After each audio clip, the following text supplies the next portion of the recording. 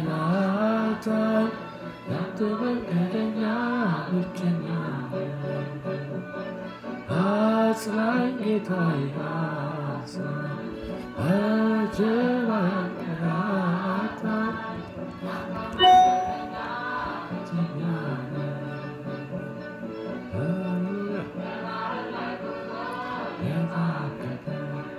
ውጭው መካከስ ያስተገደ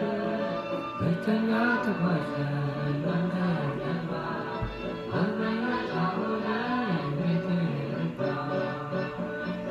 አጽናኝ ጌታዬ አጽናኝ በጀባንከላታይ ያተበቀደኛ ብቸኛ ሃሌሉያ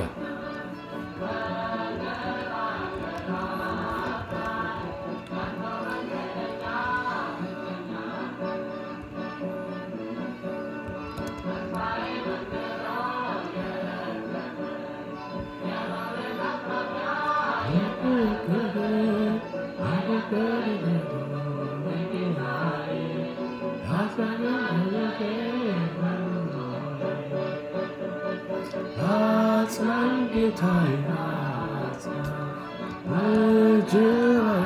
በጀባንከላታይ ያተበቀደኛ ብቸኛ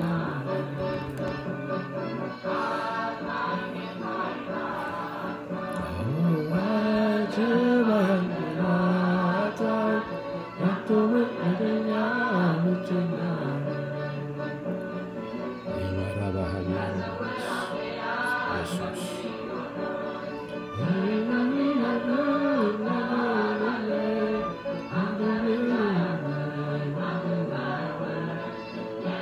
ሃሌሉያ አጽናኝ ጌታዬ አጽናኝ በጀባንከላታይ ያተበቀደኛ ብቸኛ አጽናኝ ጌታዬ አጽናኝ በጀባንከላታይ ያተበቀደኛ ብቸኛ ሃሌሉያ ኦ ኢየሱስ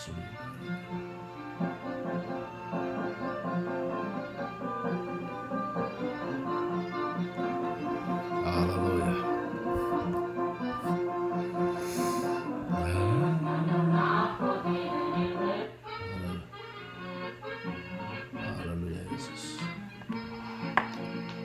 ጉድ ሞርኒንግ ሁላችሁም አሁን በቅርብ እመጣለሁ እናወራለን በሜን ፔጅ ላይ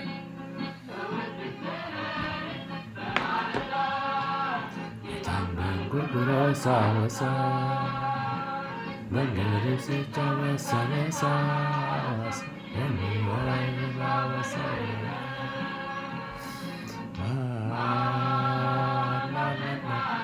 ኢየሱስ በቃ ሃሌሉያ ኢየሱስ በቃ የሚከበር ኢየሱስ የጌታ ስምና የማራባህል መንፈስ ሆሊ ስፒሪት ሃሌሉያ ሰላም ሰላም እንደምን አላችሁ ደህና ናችሁ ወይ እንግዲህ ወደ እናንተ እየመጣሁ ነው ሜን ፔጅ ላይ ገብቻለሁ እንደምን አላችሁ ደህና ናችሁ ወይ ሰላም ብያለሁ ሁላችሁንም ጌታ ይባረክ እንግዲህ ኤግዛክትሊ 11:00 ሆኗል ሼር እየተደራረግን ሰላም እየተባባልን እንቆያለን ጥቂት ደቂቃዎች ለሌሎችም እድል እንሰጣቸዋለን ምናልባት አርፍደው ለሚመጡ ጌታ እናመሰግናለን ወደ ላይ ሄጄስ የስማችሁን ሊስት ሊና ሰላም ልበል ምህረታብ ያው ሁሌ መጀመሪያ ጌታ ይባርክ ሻሎም ብያለሁ ማስተዋል ሰላም ብያለሁኝ እንደገና ዛሬም ጆሲ ጊቻሞ ሰላም ብያለሁ ጆሲ የውብዳር ሰላም ብያለሁ ሼር ያረጋችሁ ባለቤትሽንም ሰላም በይልኝ ሚሚ የጌታ ልጅ ሻሎም ሻሎም ፍኖት ሰላም እንዴት ነው? ቶሮንቶ አማን ነው? praise god ሬጉላር ተማሪዎች ያላችሁ ቬሮኒካ ሰላም ብያለሁ ከዩኬ ሻሎም እንደምን አለሽ? እንኳን ደህና መጣሽ። ሰመረ ሲዩም ሰላማት እንደምን አለ? ኤፍሬም ዲሲ ፋሚሊያር ጌታ ይባርክ ዌልካም አጌን ዛሬ ሌላ ዋይጂ አዲስም ነው ሰላም ብያለሁ ዋይጂ ለፍሬዘውድ ሰላም ብያለሁኝ ወይኒቱ ሽበሺ ሰላም ብያለሁኝ ጌታ ኢየሱስ ይባርክሽ ረቂቅ ጌታ ይባርክሽ ቴንክ ዩ ዛሬ ስትመጪ ታግዢናለሽ ማለት ነው ኩል ጆኒ ሰላም ብያለሁ እንደገና ከስዊዘርላንድ ዋው ለካሩቅ ሀገር ነው ዲሲ ያለህ መስሎኝ ነበር ስዊዘርላንድ እሺ ከዛ ሜሮን ሀብቶም ሰላም ብያለሁኝ እንግዲህ ሌላ ከሜሮን ሌላ ዘለለብኝ ፔጁ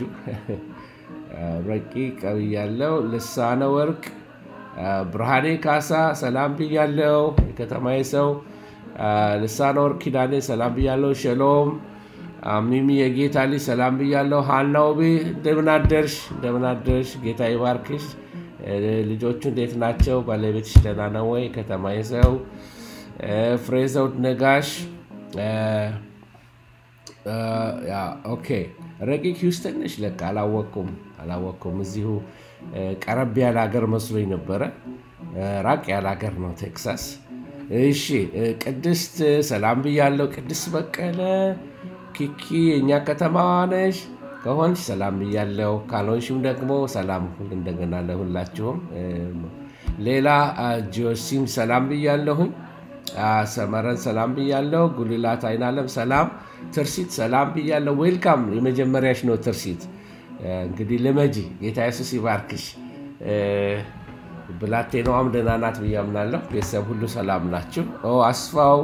ሰላም ብያለሁ የአልበርታ ሰው እንደምን አለህ ደህና ነህ ሆይ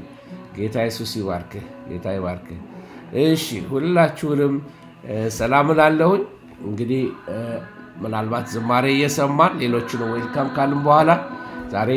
የመጨረሻውን የምዕራፍ 1ን ዛሬ ለመጨረስ እንሞክራለን ጌታ ቢፈቅድ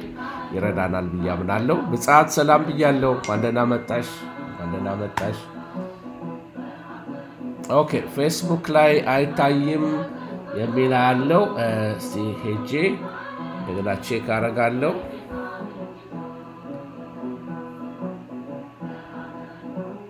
ቴንክ ዩ ቴክኒክ ረዳታችን ስላስታወስክን ፌስቡካችንም ላይ ላይቭ እናደርገዋለን ዩቲዩብ ላይ ላይቭ ነው ኦሬዲ ምናልባት ሌላ ፌስቡክ ላይ ካልታየ ግን ሼር ብታረጉልኝ ደስ ይለኛል ከዩቲዩብ ላይ ወስዳችሁ ቴንክ ዩ ፋሲሎ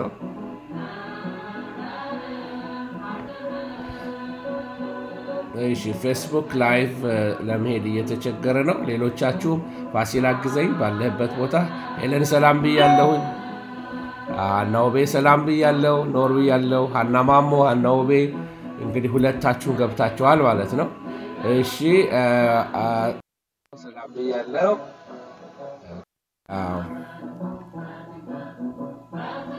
እሺ ዋይጂ ከኢታሊ ጌታ ይመስገን come stai tutto bene grazie dio dio ti benedica ጌታ ይባረክ እንግዲህ ጣሊያንኛው የተዋስኩት ነው ጌታ እናመሰግናለን ቤተልሔም መላኩ ሰላም እንደገና እንደምን አለሽ ቤቲ ከላስ ቬጋስ እንደምን አለሽ ደህና ነሽ ወይ praise god እሺ ሼር ካረጋችሁ ቀጥላለሁ ኦኬ ከአምስተርዳም ጌታ ይመስገን ሜሮን ከአምስተርዳም ኦኬ በጣም ቆንጆ ከተማ እንደሆነ ሰምቻለሁ አምስተርዳምን አይቼዋለሁ አቅም እስከ ኖርዌይ ብቻ ነው ማቀያን ፓርት እዛው አላቀውም ጌታ ይመስገን እግዚአብሔር መልካም ነው እንግዲህ ኳይት ኢንተርናሽናል ጋዘሪንግ ነው ያለን ዛሬ እግዚአብሔርን እናመሰግናለን እሺ ፌስቡክ ላይ ሼር ልታረጉልኝ ከቻላችሁ በተለይ የቸርቻችን እንደ የኔ ፐርሰናል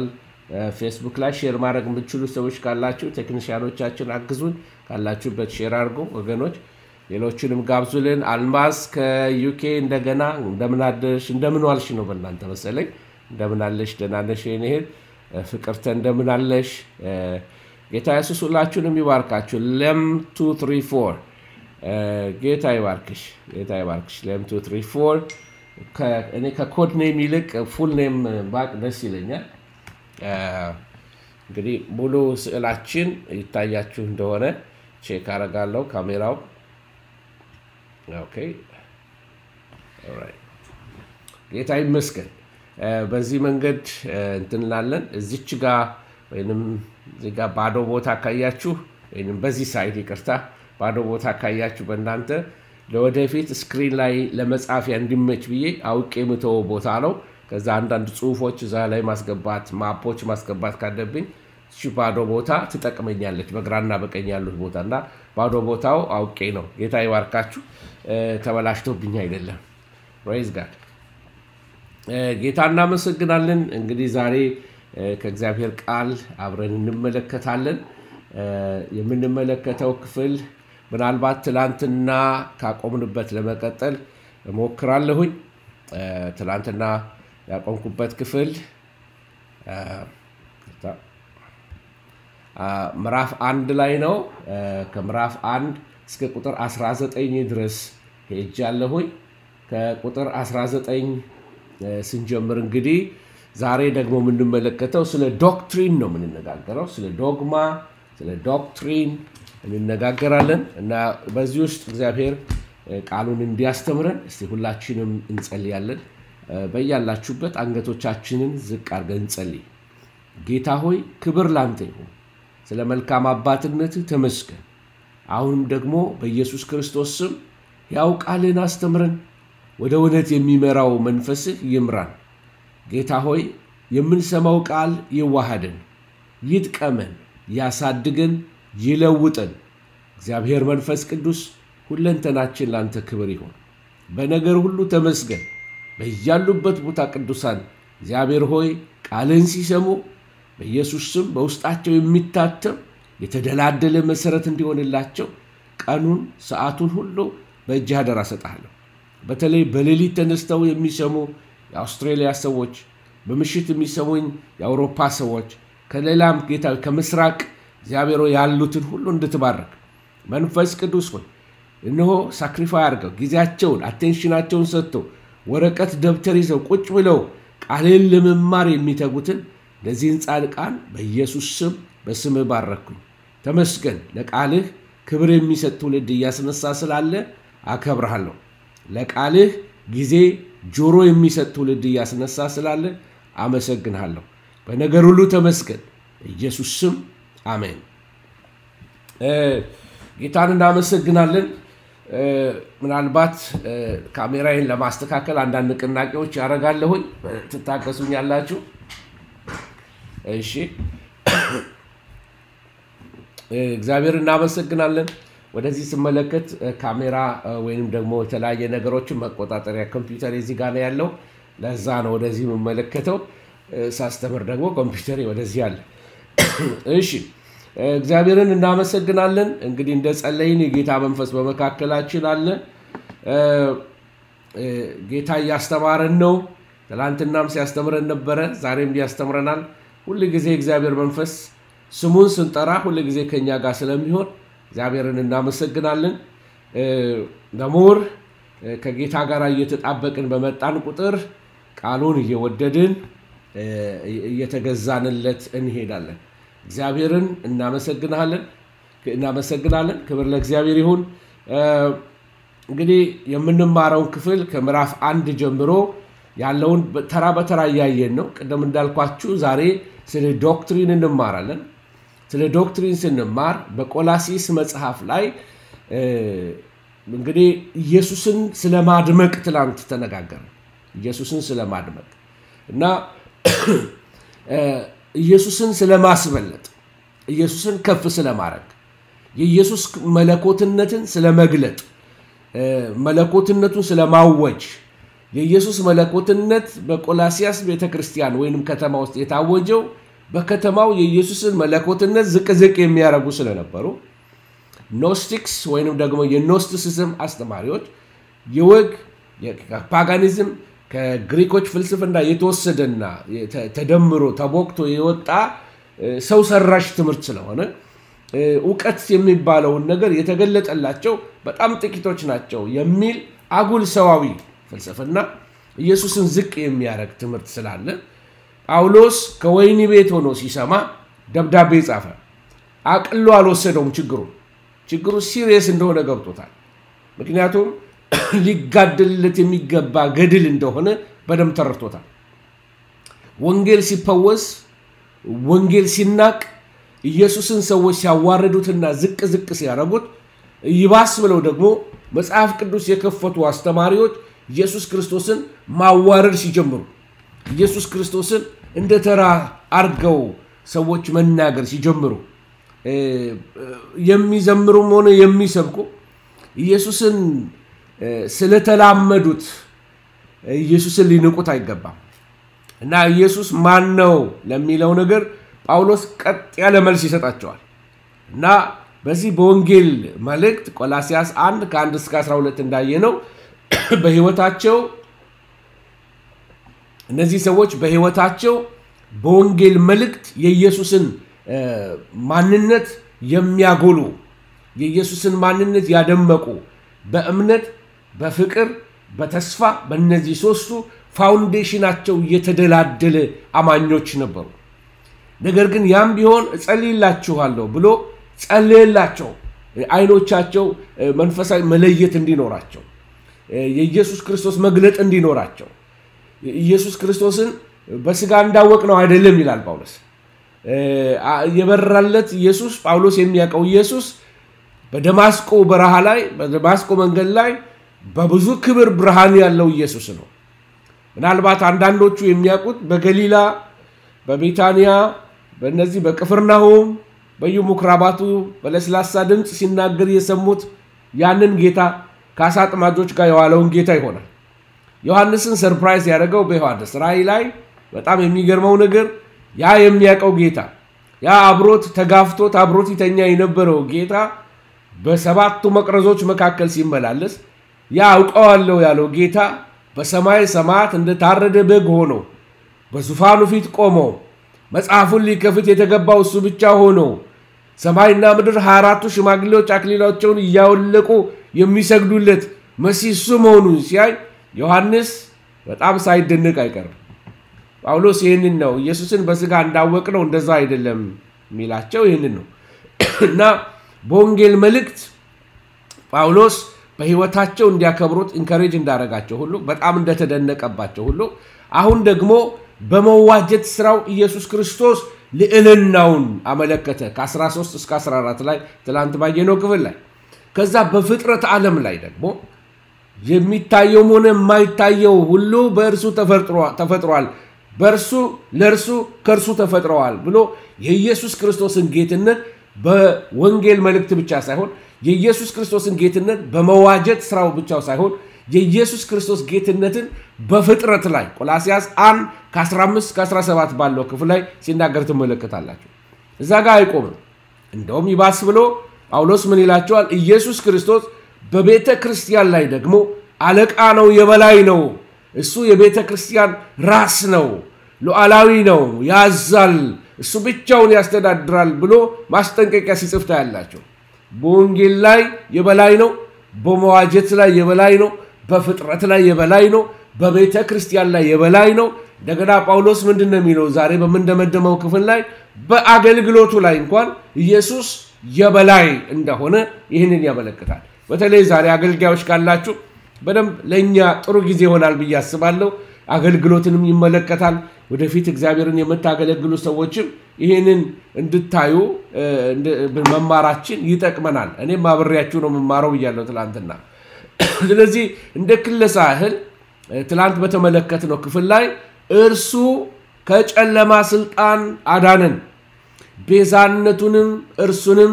የኃጢአት ስርየት ወዳገኘንበት ወደ ፍቅሩ ልጅ መንግስት አፈለሰን ብሎ ይናገራል ትላንትና እና ኢየሱስ የሰራው ምንድነው እናንተ እነዚህ ኖስቲሳውያን አስተማሪዎች ኖስቲክስ ያስተማራቸው ነገር ምንድነው? ኢየሱስ ክርስቶስ ከነዚህ ከዋና ማልክቶች ከተባሉ ከዙፋናት ከኃይላት ከስልጣናት በላይ አይደለም። አናሳ አምላክ ነው። እንደ እግዚአብሔር አይደለም። እሱ አናሳ አምላክ ነው እንደሚሉ እንደ ጆሆቫ ዊትነሶች እንደ አርዮሳውያን እንደሱ አይደለም። ኖ ኢየሱስ ልንገራችሁ እሱ ከጨለማ ስልጣን አዳነን። ዕውቀት አይደለም ያዳነን፣ ኢየሱስ ነው ያዳነናል። እነዚህ ኖስቲክስ ኖሲስ ማለት በግሪክኛ ዕውቀት ነው ብያቸዋለሁ። ስለዚህ እርሱ ከጨለማ ስልጣን አዳነን ሲል ኢየሱስ ክርስቶስ በስልጣን ከአጋንንት በላይ ከርኩሳን መናፍስት በላይ ከጨለማው ስልጣን በላይ እንደሆነ ለማመልከት ከዛ ስልጣን እንኳን አድኖናል አለ። የበላይ ነው ኢየሱስ አዳኝ ነው ብሎ የኢየሱስን አለቅነት ከፍ ያደርገዋል። እንደገናም ደግሞ ቤዛነቱን እርሱንም የኃጢአት ስርየት ወዳገኘንበት ወደ ፍቅሩ ልጅ መንግስት ምን አደረገን ነው የሚለው አፈለሰን። ሲያፈልስ ምን ማለቱ ነው? ጌታ በዛ ቦታ ላይ እንግዲህ የምንመለከተው አንድ ሁለት ሰው እየመረጠ አይደለም ያወጣ አፈለሰን ሲል በሩን በርግዶ ወጡ አለ። በቃ ነፃነትን አወጀልን ነው የሚለው። ወዴት ነው ያፈለሰን? ወደ ፍቅሩ ልጅ መንግስት። ምን ማለት ነው? የእግዚአብሔር መንግስትን ባህሪ ይነግረናል። የፍቅር መንግስት ነው። ልጅ ወደ ልጁ መንግስት ማለት ይችላል፣ ግን ወደ ፍቅሩ ልጅ መንግስት፣ በፍቅር የሚወደው ልጅ መንግስት፣ ፍቅር የሞላበት መንግስት፣ ወደዛ የኃጢአት ስርየት ወደምናገኝበት ወደ ኢየሱስ መንግስት አፈለሰን ይላል መጽሐፍ ቅዱስ። ከዛ ጳውሎስ ሲቀጥል ምን ይላል? እርሱ ይላል ማ ኢየሱስ የማይታይ አምላክ ምሳሌ ነው። እግዚአብሔርን ያየው ከቶ ማንም የለም። ነገር ግን የማይታይ is the image of God, he is በቃ icon of God ማለት ነው። እግዚአብሔርን የሚወክል ነው። እሱ እግዚአብሔር ነው። ኢየሱስን አይቶ ኢየሱስ ምን አለ? እኔን ያየ አብን አይቷል። በሁሉ ነገር አንድ አይነት ነን። ማየት ትፈልግ እግዚአብሔርን ይኸውልህ እዚህ ጋር አለውልህ። ቶማስን ያለውን ነው እስከዛሬ ካንተ ጋር ሲሆን አታውቀኝም ምን አለው። ስለዚህ ኢየሱስ ክርስቶስ አምላክነቱን ለነ ቶማስ ገልጦላቸዋል፣ ለሐዋርያቱ ገልጦላቸዋል፣ ተሰግዶለታል። አምላክ መሆኑን በፕሩፍ ትላንትና ተመልክተናል። የሚታዩትና የማይታዩትም ዙፋናት ቢሆኑ ጌትነት ቢሆን ወይም አለቅነት ወይም ስልጣናት በሰማይ በምድር ያሉት ሁሉ በእርሱ ተፈጥረዋል። ይሄንን የሚለው ማን ነው? ቅዱሳት መጻሕፍት ናቸው። በኢየሱስ ክርስቶስ ተፈጥረዋል። ስለዚህ ፈጣሪነቱን ያስረገጠ ለኖስቲክስ አስተማሪዎች ይነግራቸዋል። ከፍጥረት ሁሉ በፊት በኩር ነው ይላል። ምን ማለት ነው? ኢየሱስ ክርስቶስ ዓለማት ሲፈጠሩ መጀመሪያ የተፈጠረ ነው ማለት አይደለም። ይሄ ማለት ምን ማለት ነው? ከፍጥረት በፊት የነበረ ነው። ከፍጥረት ሁሉ በፊት በኩር ነው፣ አውራ ነው፣ መጀመሪያው እሱ ነው። እሱ የፍጥረት ክፍል አይደለም፣ ነገር ግን መጀመሪያ ከፍጥረት ቀድሞ የነበረ ነው። ሁሉ በእርሱና ለእርሱ ተፈጥረዋል። በእርሱ ማለት ለእርሱ ሲል ለእርሱ ክብር ነው የተፈጠሩት። ፍጥረታት ሁሉ የተፈጠሩት ለእግዚአብሔር ክብር ነው፣ ለኢየሱስ ክብር ነው። ሁሉን የፈጠረ ጌታ ኢየሱስ ክርስቶስ ነው። ክብር ለእግዚአብሔር ይሁን። ስለዚህ ፈጣሪነቱን ጠላት ሆን ብሎ ሊያደበዝዝ ሲመጣ ጳውሎስ ደግሞ የትም ቦታ ባልተናገረው ቦታ ላይ በኃይለኛ መገለጥ ኖ እናንተ የኖስቲክስ አስተማሪዎች ልትሰሙኝ ይገባል። እሱ እናንተ የምትሏቸውን ኃያል የምትሏቸውን ዙፋናት የምትሉ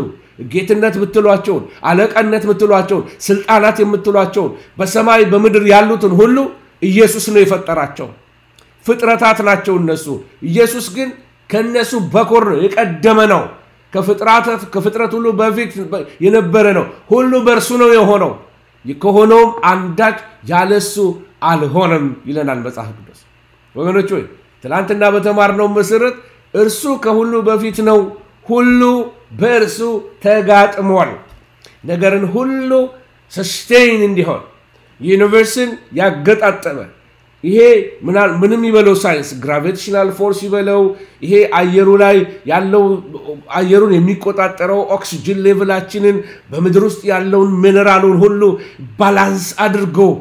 ዩኒቨርስን በሚዛናዊ ሁኔታ ያስቀመጠው ከዋክብትን ታላላቅ ሜጋ የሚያካክሉትን ትልቅ ፕላኔቶችን የፈጠረው ኢየሱስ ነው። ሁሉ በእርሱ ተጋጥሟል። ሁሉ በእሱ ተያይዟል። በሰውነታችን ውስጥ ወደ ሰውነታችን እንግባና እንመልከት። ልባችን ኩላሊታችን ጉበታችን ውስጣችን ያለውን ነገር በሙሉ ተገጣጥሞ እንዲሰራ ያለምንም ዲናሞ ወይንም ደግሞ ኢንጂን ሳይገጥምለት እንዲሁ የትም ቀን ቻርጅ ሳይደረግ በሶኬት ቻርጅ አይደረግም ሰውነታችን ሪስቶር ያደርጋል ያለምንም ነገር ያሳደገን አስገራሚ ፍጥረት አድርጎ እንደነኖር ያደረገ ኢየሱስ ነው ስለዚህ ኃያል ጌታ ነው የምናመልከው በጣም እነዚህ ሰዎች ሊረዱት የሚገባው ያልተረዱት ነገር ቢኖር ይሄ ኢየሱስ ክርስቶስ እንዲህ አይነት ኃያል መሆኑን አያውቁም እንደውም አምጥተውት ኢየሱስን ታች አውርደውት ነበር ነው እንደሱ አይደለም ይላቸዋል ጳውሎስ አይደለም ተሳሳታችሁ ይላቸዋል ሁሉ የተገጣጠመው በኢየሱስ ክርስቶስ ነው ይላቸዋል እርሱ ይላል ማ ኢየሱስ የአካሉ ማለት የቤተ ክርስቲያን ራስ እርሱ በሁሉ ፊተኛ ይሆን ዘንድ በሁሉ በምንም አይቀደምም በሁሉ ፊተኛ እንዲሆን ከሞት እንኳን መጀመሪያ የተነሳው እሱ ነው ምን ማለት ነው ከዚህ በፊት ሞተው ያስነሳቸው ሰዎች አሉ ከዚህ በፊት ማነው ኤልሳ አስነስቷል የሞቱ ሰዎች በተአምራት የተነሱ አሉ ግን ሁሉም ዳግመኛ ሞተዋል አልኖሩም አልዓዛር ተነስቷል ተመልሶ ሞቷል ከሙታን በኩር የሆነው ኢየሱስ ክርስቶስ ነው ሞቶ ተነስቶ በሁሉ ነገር ከፍጥረት መጀመሪያ መኖር አይደለም ኢቭን ከሞት በኋላ ከሞት እንኳን መጀመሪያ የተነሳው ኢየሱስ ክርስቶስ ማንንም ሞትን አሸንፎ የተነሳ ማንንም የለም በራሱ እነሳለሁ ብሎ የተነሳ ኢየሱስ ክርስቶስ ይህን ቤተ መቅደስ አፍርሱት በሶስተኛው ቀን አስነሳዋለሁ ማ ጀግና ማለት ይችላል ማ ወንዴን ማለት ይችላል ኢየሱስ ክርስቶስ ነው ይሄን የተናገረው ስለዚህ እነሱ ገደልን ብሎ ዘግተውበት ባደሩበት ሰዓት በማለዳ በትንሳኤው ማለዳ የሆነውን ታሪክ ታውቁታላችሁ ትናንት እንዳየነው ከ19 እስከ 20 ባየነው ክፍል ላይ እግዚአብሔር ሙላቱ ሁሉ የእግዚአብሔር ሙላቱ the fullness of God በእርሱ እንዲኖር ፕሌሮማ በግሪክኛ ፕሌሮማ የእግዚአብሔር ሙላት አንድ ሳይጎድል አዋቂነቱ ችሎታው ጥበቡ ማዳኑ ፍቅሩ ትዕግስቱ ሁለንተናው ባህሪው the attributes of God የእግዚአብሔር ባህሪያቶች የእግዚአብሔር ማንነቶች አንድ ሳይጎድል እግዚአብሔር ሙላቱ ሁሉ በእርሱ እንዲኖር የመለኮት ባህሪ ማለት ነው በእርሱ እንዲኖር በእርሱም በኩል በመስቀሉ ደም ሰላም አድርጎ አብ የሰራው ይሄንን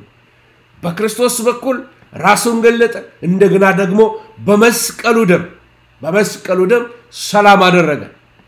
ምን ነበር ማለት ነው ጠብ ነበር ማለት ነው በምድር ወይም በሰማይ ያሉትን ሁሉ ለራሱ እንዲያስታርቅ እግዚአብሔር ፈቀደ ስለዚህ አስታራቂ ሆኖ በመሃል የገባው ጌታችን ኢየሱስ ክርስቶስ ነው መቼም አንዳንድ የሃይማኖታዊ ነገሮች ምሳሌ ቢሰጥ ለሃይማኖቱ ድርጅት እንደ ኢንሰልት እንደማይቆጥሩብኝ አምናለሁ ግን አንዳንድ የአዋልድ መጽሐፎችን ሳይ በጣም ይገርሙኛል ከኢየሱስ ክርስቶስ ትምህርት እጅግ የራቁ ናቸው ሳምራ ክርስቶስ የምትባል ሴት ነበረች ይላሉ የሳምራ ክርስቶስን ገድል ያነበባቸው እና በየቀኑ የገባች 10 ሺህ ሰው ስታወጣ ለመነች እግዚአብሔርን ሳጥናኤልንና እግዚአብሔርን ላስታርቃለሁ ብላ ተነሳች ከዛ ልታስታርቅ ሚካኤልን ይዛ ስትሄድ ሰይጣን ጎትቶ ሲያስገባት ወደ ሲኦል ሚካኤል አንዴ በሰይፉ ሲመታት ሲኦል ትርክክ አለችና ሳምራ ክርስቶስ ዘላ ስትወጣ 10 ሺህ ነፍሳት ላይ ተጣብቀው ነበር ከዛ በኋላ ስለዚህ ስራዋ በየቀኑ 10 ሺህ ሰው ታውጣ የተባለላት ገድል የተነገረላት ሴት አለች to be honest እንዲህ አይነቱ መቼም እግዚአብሔርን ቃል ያነበበ ሰው ግራ አይገባውም እውነቱን ያውቀዋል እና አስታራቂ ኢየሱስ ነው ማንንም ካህን ማንንም መንፈሳዊ አባት ማንንም ፓስተር ከእግዚአብሔር ጋር የመካከለኛውን ቦታ አይወስድም ጻድቃን ቅዱሳን ይሄንን አይወስዱም ያ ቦታ ኢየሱስ ነው መካከለኛችን የናዝሬቱ ኢየሱስ ነው መንገዳችን ኢየሱስ ነው ከአብ ወደኛ የሚመጣው ከኛም ወደ አብ የሚሄደው that the only highway ብቸኛ ሃይዌይ የናዝሬቱ ኢየሱስ ነው እንግዲህ እየቀጠልኩ ልሂድና ትላንት የተነጋገርነውን ሪቫይዝ ላድርግላችሁ ብዬ ነው ከ21 እስከ 22 ላይ ምንድነው ያለው ጳውሎስ እናንተም ነውርና ነቀፋ የሌላችሁና ቅዱሳን አድርጎ በእርሱ ፊት ያቀርባችሁ ዘንድ በፊቱ የተለያችሁትን ክፉ ስራችሁንም በማድረግ በሐሳባችሁ ጠላቶች የነበራችሁትን አሁን በስጋው ሰውነት በሞቱ በኩል አስታረቃችሁ። ስለዚህ እርቅን በኢየሱስ ሞት ጠላትና ጻድቅና ኃጢአተኛ ታረቁ። ጻድቁ እግዚአብሔር ከአመፀኛው ሰው ጋር ከአዳም ዘር ጋር በክርስቶስ ሞት ታረቀ። ሌላ አስታራቂ የለም፣ ሌላ መንገድ የለም። ደሙን ያፈሰሰ ገብርኤል አይደለም፣ ሚካኤል አይደለም፣ ድንግል አይደለችም፣ ሌሎች ማናቸውም አይደሉም። በሞቱ ያስታረቀን የናዝሬቱ ኢየሱስ ብቻ ነው። ስለዚህ ያን ቦታ ለማንም አንሰጥም ማለታችን ነው። ያ ቦታ ለማንም አይሰጥም። እውነተኛ ክርስቲያን፣ እውነተኛ በአብ በወልድ በመንፈስ ቅዱስ የሚያምን ክርስቲያን አስታራቂው ኢየሱስ ክርስቶስ ነው። ከአብ ጋር ያስታረቀው በደሙ ነው፣ በሰው ስራ አይደለም። ስለዚህ ኢየሱስ የሰራውን ነገር ጳውሎስ ዘርዝሮ ይናገራል። ምናልባት ካነበብኩት ክፍል ካልያዛችሁ እነዚህን ቃላቶች ሃይላይት አድርጉት። አዳነን ይላል። ኦኬ፣ አዳነን። ከዛስ አፈለሰን። ከዛስ ሁሉ በእርሱ ተፈጥረዋል ይላል። ከዛ አራተኛ የፍጥረት በኩር ነው ይላል። አምስተኛ ኢየሱስ ከሙታን በኩር ነው ይላል። ስድስተኛ ሁሉ በእርሱ ተገጣጥሟል ይላል። ሰባተኛ የቤተ ክርስቲያን ራስ ነው ይላል። ስምንተኛ የአብ ሙሉ መገለጫ ሆነ ይላል። ዘጠነኛ በመስቀሉ ሰላም አደረገ። አስረኛ በሞቱ አስታረቀ። ክብር ለእግዚአብሔር ይሁን። ስለዚህ ጳውሎስ በቆላስያስ ቤተ ክርስቲያን ላይ የተደላደለ ፋውንዴሽን ያስቀምጣል። ሌላ ነገር የለም፣ ሌላ ነገር የለም፣ ሌላ ዕውቀት የለም፣ ሌላ ችሎታ የለም፣ ሌላ ብርታት የለም። በቃ ጳውሎስ ያለው ምንድነው? ያዳናችሁ ኢየሱስ ነው፣ ያፈለሳችሁ ኢየሱስ ነው። ሁሉ የተፈጠረው በኢየሱስ ነው። የፍጥረት በኩር ኢየሱስ ነው። ከሙታን በኩር ኢየሱስ ነው። ሁሉ በእርሱ የተጋጠመው በኢየሱስ ነው። የቤተ ክርስቲያን ራስ ኢየሱስ ነው። የአብ ሙሉ መገለጫ ኢየሱስ ነው። በመስቀሉ ላይ ሰላም ያደረገው ኢየሱስ ነው። በሞቱ ያስታረቃችሁ ኢየሱስ ነው። እሺ፣ ቤተ ክርስቲያኗን በኢየሱስ ሞላት፣ በኢየሱስ ዕውቀት አጠመቃት፣ በኢየሱስ ስም ሁለንተናዋን ሞላው። በሰዎች አፍ ኢየሱስ፣ በህልም ኢየሱስ፣ በእውናቸው ኢየሱስ። ይህን ያደረገ ኢየሱስ። አዎ፣ ፍጥረት ዓለም የተፈጠረው በኢየሱስ ነው። there is no demigods፣ ስሞላ ማለክቶች የሉም። እነሱ አይደሉም የፈጠሩት። ኃይላት፣ ስልጣናት፣ ዙፋናት አይደለም የፈጠሩት። የፈጠራችሁ ኢየሱስ ነው። ከሙታን በኩር የሆነው ኢየሱስ ነው። ሁሉ የተገጣጠመው በኢየሱስ ነው። ክሬዲቱን ለሌላ አትስጡ፣ ለሌላ አትስጡ። መላእክት አይደለም የናንተ ፈጣሪዎች፣ የናንተ መካከለኞች መላእክቶች አይደሉም። የአብ ሙሉ መገለጫ የሆነው አብን ወልድን ያየ አብን አይቷል የተባለለት ኢየሱስ ነው። ሰላም በመካከላችን ያደረገው ኢየሱስ ነው። በሞቱ ያስታረቃችሁ ኢየሱስ ነው ብሎ ወንጌልን ይደለድላቸዋል። ይሄ በዚህ ዘመን ይሄ ወንጌል ሊሰበክ ይገባዋል። የኢየሱስ ወንጌል፣ የመደላደያ ወንጌል። ብዙ ሰዎች የቤተ ክርስቲያን ሰዎች ናቸው፣ የመዝሙር ሰዎች ናቸው። መዝሙር ያውቃሉ። በጣም አስደናቂ የሆኑ መዝሙሮች አሉ። ክብር ለእግዚአብሔር ይሁን። በየማለዳው ጌታ ያፈስልናል። ዘማሪዎቻችን የዘመሩትን እግዚአብሔር ይባርካቸው። ጥንት ተዘምሯል፣ አሁን ይዘመራል፣ እስከ ኤተርኒቲ እንዘምራለን። አሁን የምናገረው ግን ስለ ክርስትና ሕይወት መደላዲያው መቆሚያችን is the truth፣ እግዚአብሔር ቃል ነው። ይሄ ኢየሱስ መሰረት ያልሆነው ሰው መዝሙር ሸምድዶ ቢያውቅ፣ ስለ ጋሽንትና፣ ስለ ፓስተርንትና፣ ስለ አፖስትል፣ ስለ ነብይንትና አገላብጦ ቢያውቅ የትም አይደርስም፣ ምንም አይጠቅመውም። ለእድገት የሚጨምርለት ነገር የለም። ኢየሱስን ሳታውቅ ስለ ቸርች ብታውቅ፣ ኢየሱስን ሳታውቅ መዝሙር ብታውቅ፣ ኢየሱስን ሳታውቅ ይሄ የቸርችን ፖለቲካ ብታገላብጠው የትም አታድግም። እንደውም የእድገት ምልክት አይደለም፣ የድካም ምልክት ነው፣ ያለማወቅ ምልክት ነው። ስለዚህ ወደ ዕውቀት እንድትመጣ የሚያስፈልግ ነገር ኢየሱስን ማወቅ ነው፣ ኢየሱስን ማወቅ ነው። እና ወደ ዛሬው ትምህርታችን እንሄዳለን። የዛሬው ትምህርታችን ዛሬ ከ23 ጀምረን ያለን እንነጋገራለን። በ23 ላይ ጳውሎስም ብሎ ይናገራል። ይህም ተመስርታችሁና ተደላድላችሁ ከሰማችሁት ወንጌል ተስፋ ሳትናወጡ በሃይማኖት ጸንታችሁ ብትኖሩ ይሆናል። ምን ማለት ነው? ተደላደሉ። በምን? በወንጌል ተደላደሉ። በሃይማኖት ጸንታችሁ ብትኖሩ ይሄ ሁሉ ይሆናል ያም ወንጌል ከሰማይ በታች ባለው ፍጥረት ሁሉ ዘንድ እየተሰበከ ነው ማለት ወንጌል የትም ይሰበክ የትም ኖርዝ ፖል ይሰበክ ሳውዝ ፖል አላስካ ይሰበክ ወይንም አዋሳ it doesn't matter the same gospel ነው the same Jesus ነው የሚሰበከው ከምድር በታች የተሰጠ አንድ ስም አለ በሰማይ በምድር ጉልበት ሁሉ የሚንበረከክለት አንድ ስም አለ ይሄ በኢየሱስ ክርስቶስ በቀር ሰው መዳን አይችልም የሚለው ከሰማይ በታች የተሰበከ ባለው ፍጥረት ወይንም በሰው ዘር ሁሉ መካከል የተሰበከ ስብከት ነው እኔ ጳውሎስ የእሱ አገልጋይ ሆንኩ ይላል የምን የኢየሱስ ክርስቶስ አገልጋይ የወንጌል አገልጋይ ሆንኩ ምን ለማለት በሰማይ በታች ባሉ ፍጥረታት መካከል ወንጌልን ለመስበክ ማለት ነው ስለዚህ እናንተ ድርሻ ምንድነው ተመስረታችሁና ተደላድላችሁ ቆዩ በዚህ ወንጌል ላይ ተመስረቱ በዚህ ወንጌል ላይ ተደላደሉ ይሄ ወንጌል ጽኑ መሰረት ይሁናችሁ ቃሉ መቆሚያ ይሁናችሁ ስሜት ይከዳችኋል ይሄ ሙቀት ምንድነው ባለው የፈላ ነገር የተንተከተከ ይቀዘቅዛል መቼለታ ስናገረው ነበር የማክዶናልድ ይሄ ፋስት ፉድ በአንድ ጊዜ ስትበሉት ይጣፍጣችኋል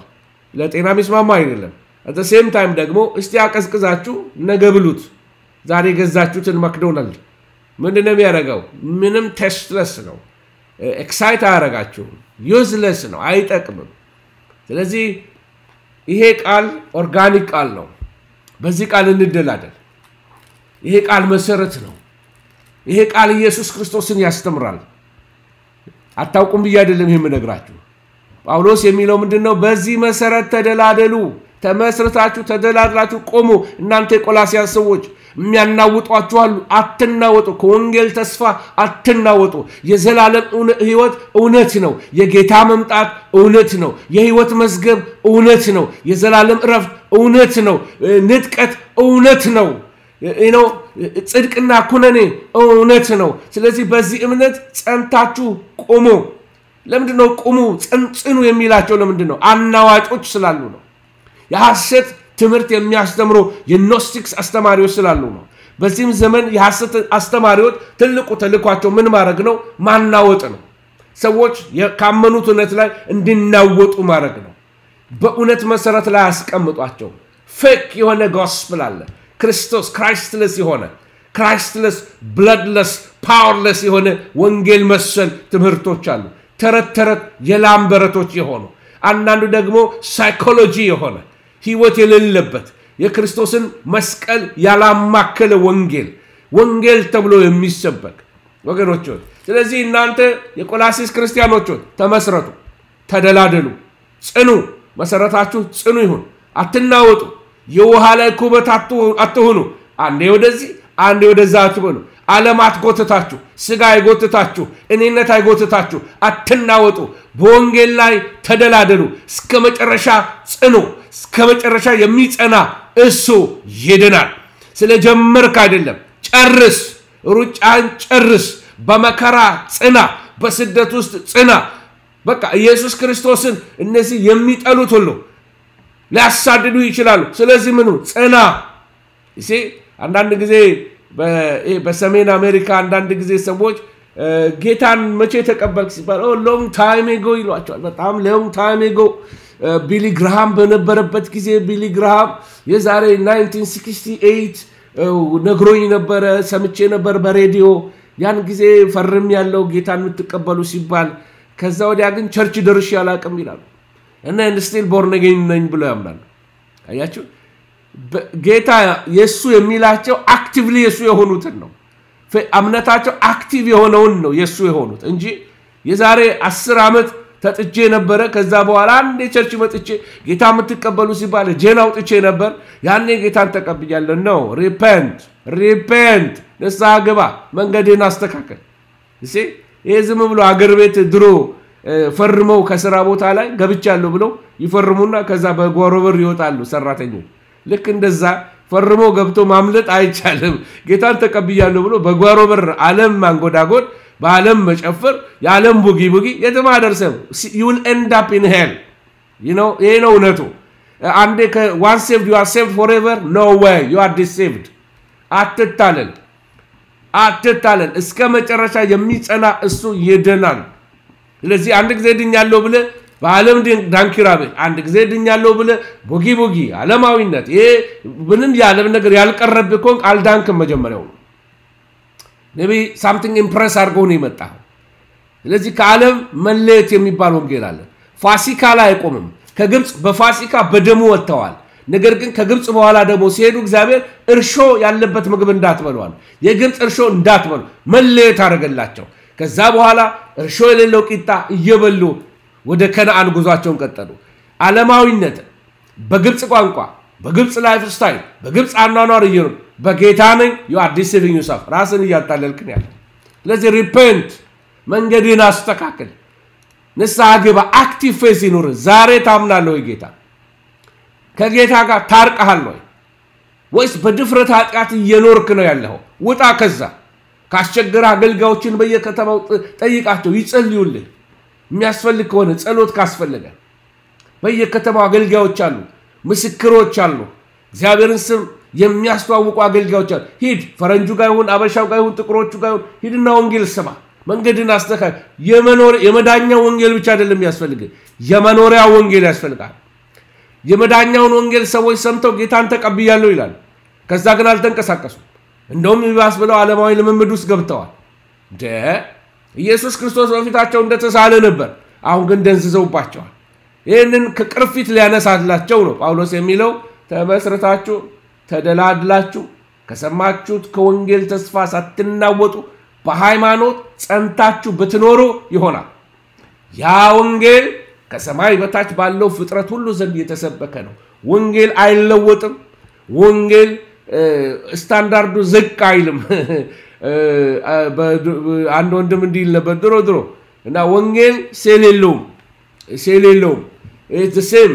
በየትኛውም ጊዜ በቃ 60% 70% ሴል ተብሎ ወንጌል አይታወጅም ወንጌል is ወንጌል በየትኛውም ዘመን ኢትዮጵያ ያለው ወንጌል ሌላ ካናዳ ያለው ወንጌል ሌላ አሜሪካ ያለው ወንጌል ሌላ ዴንማርክ ያለው ወይንም አውስትራሊያ ያለው ወንጌል ሌላ ሊሆን አይችልም ወንጌል ኢየሱስ ነው ስታንዳርዱ አይወርድም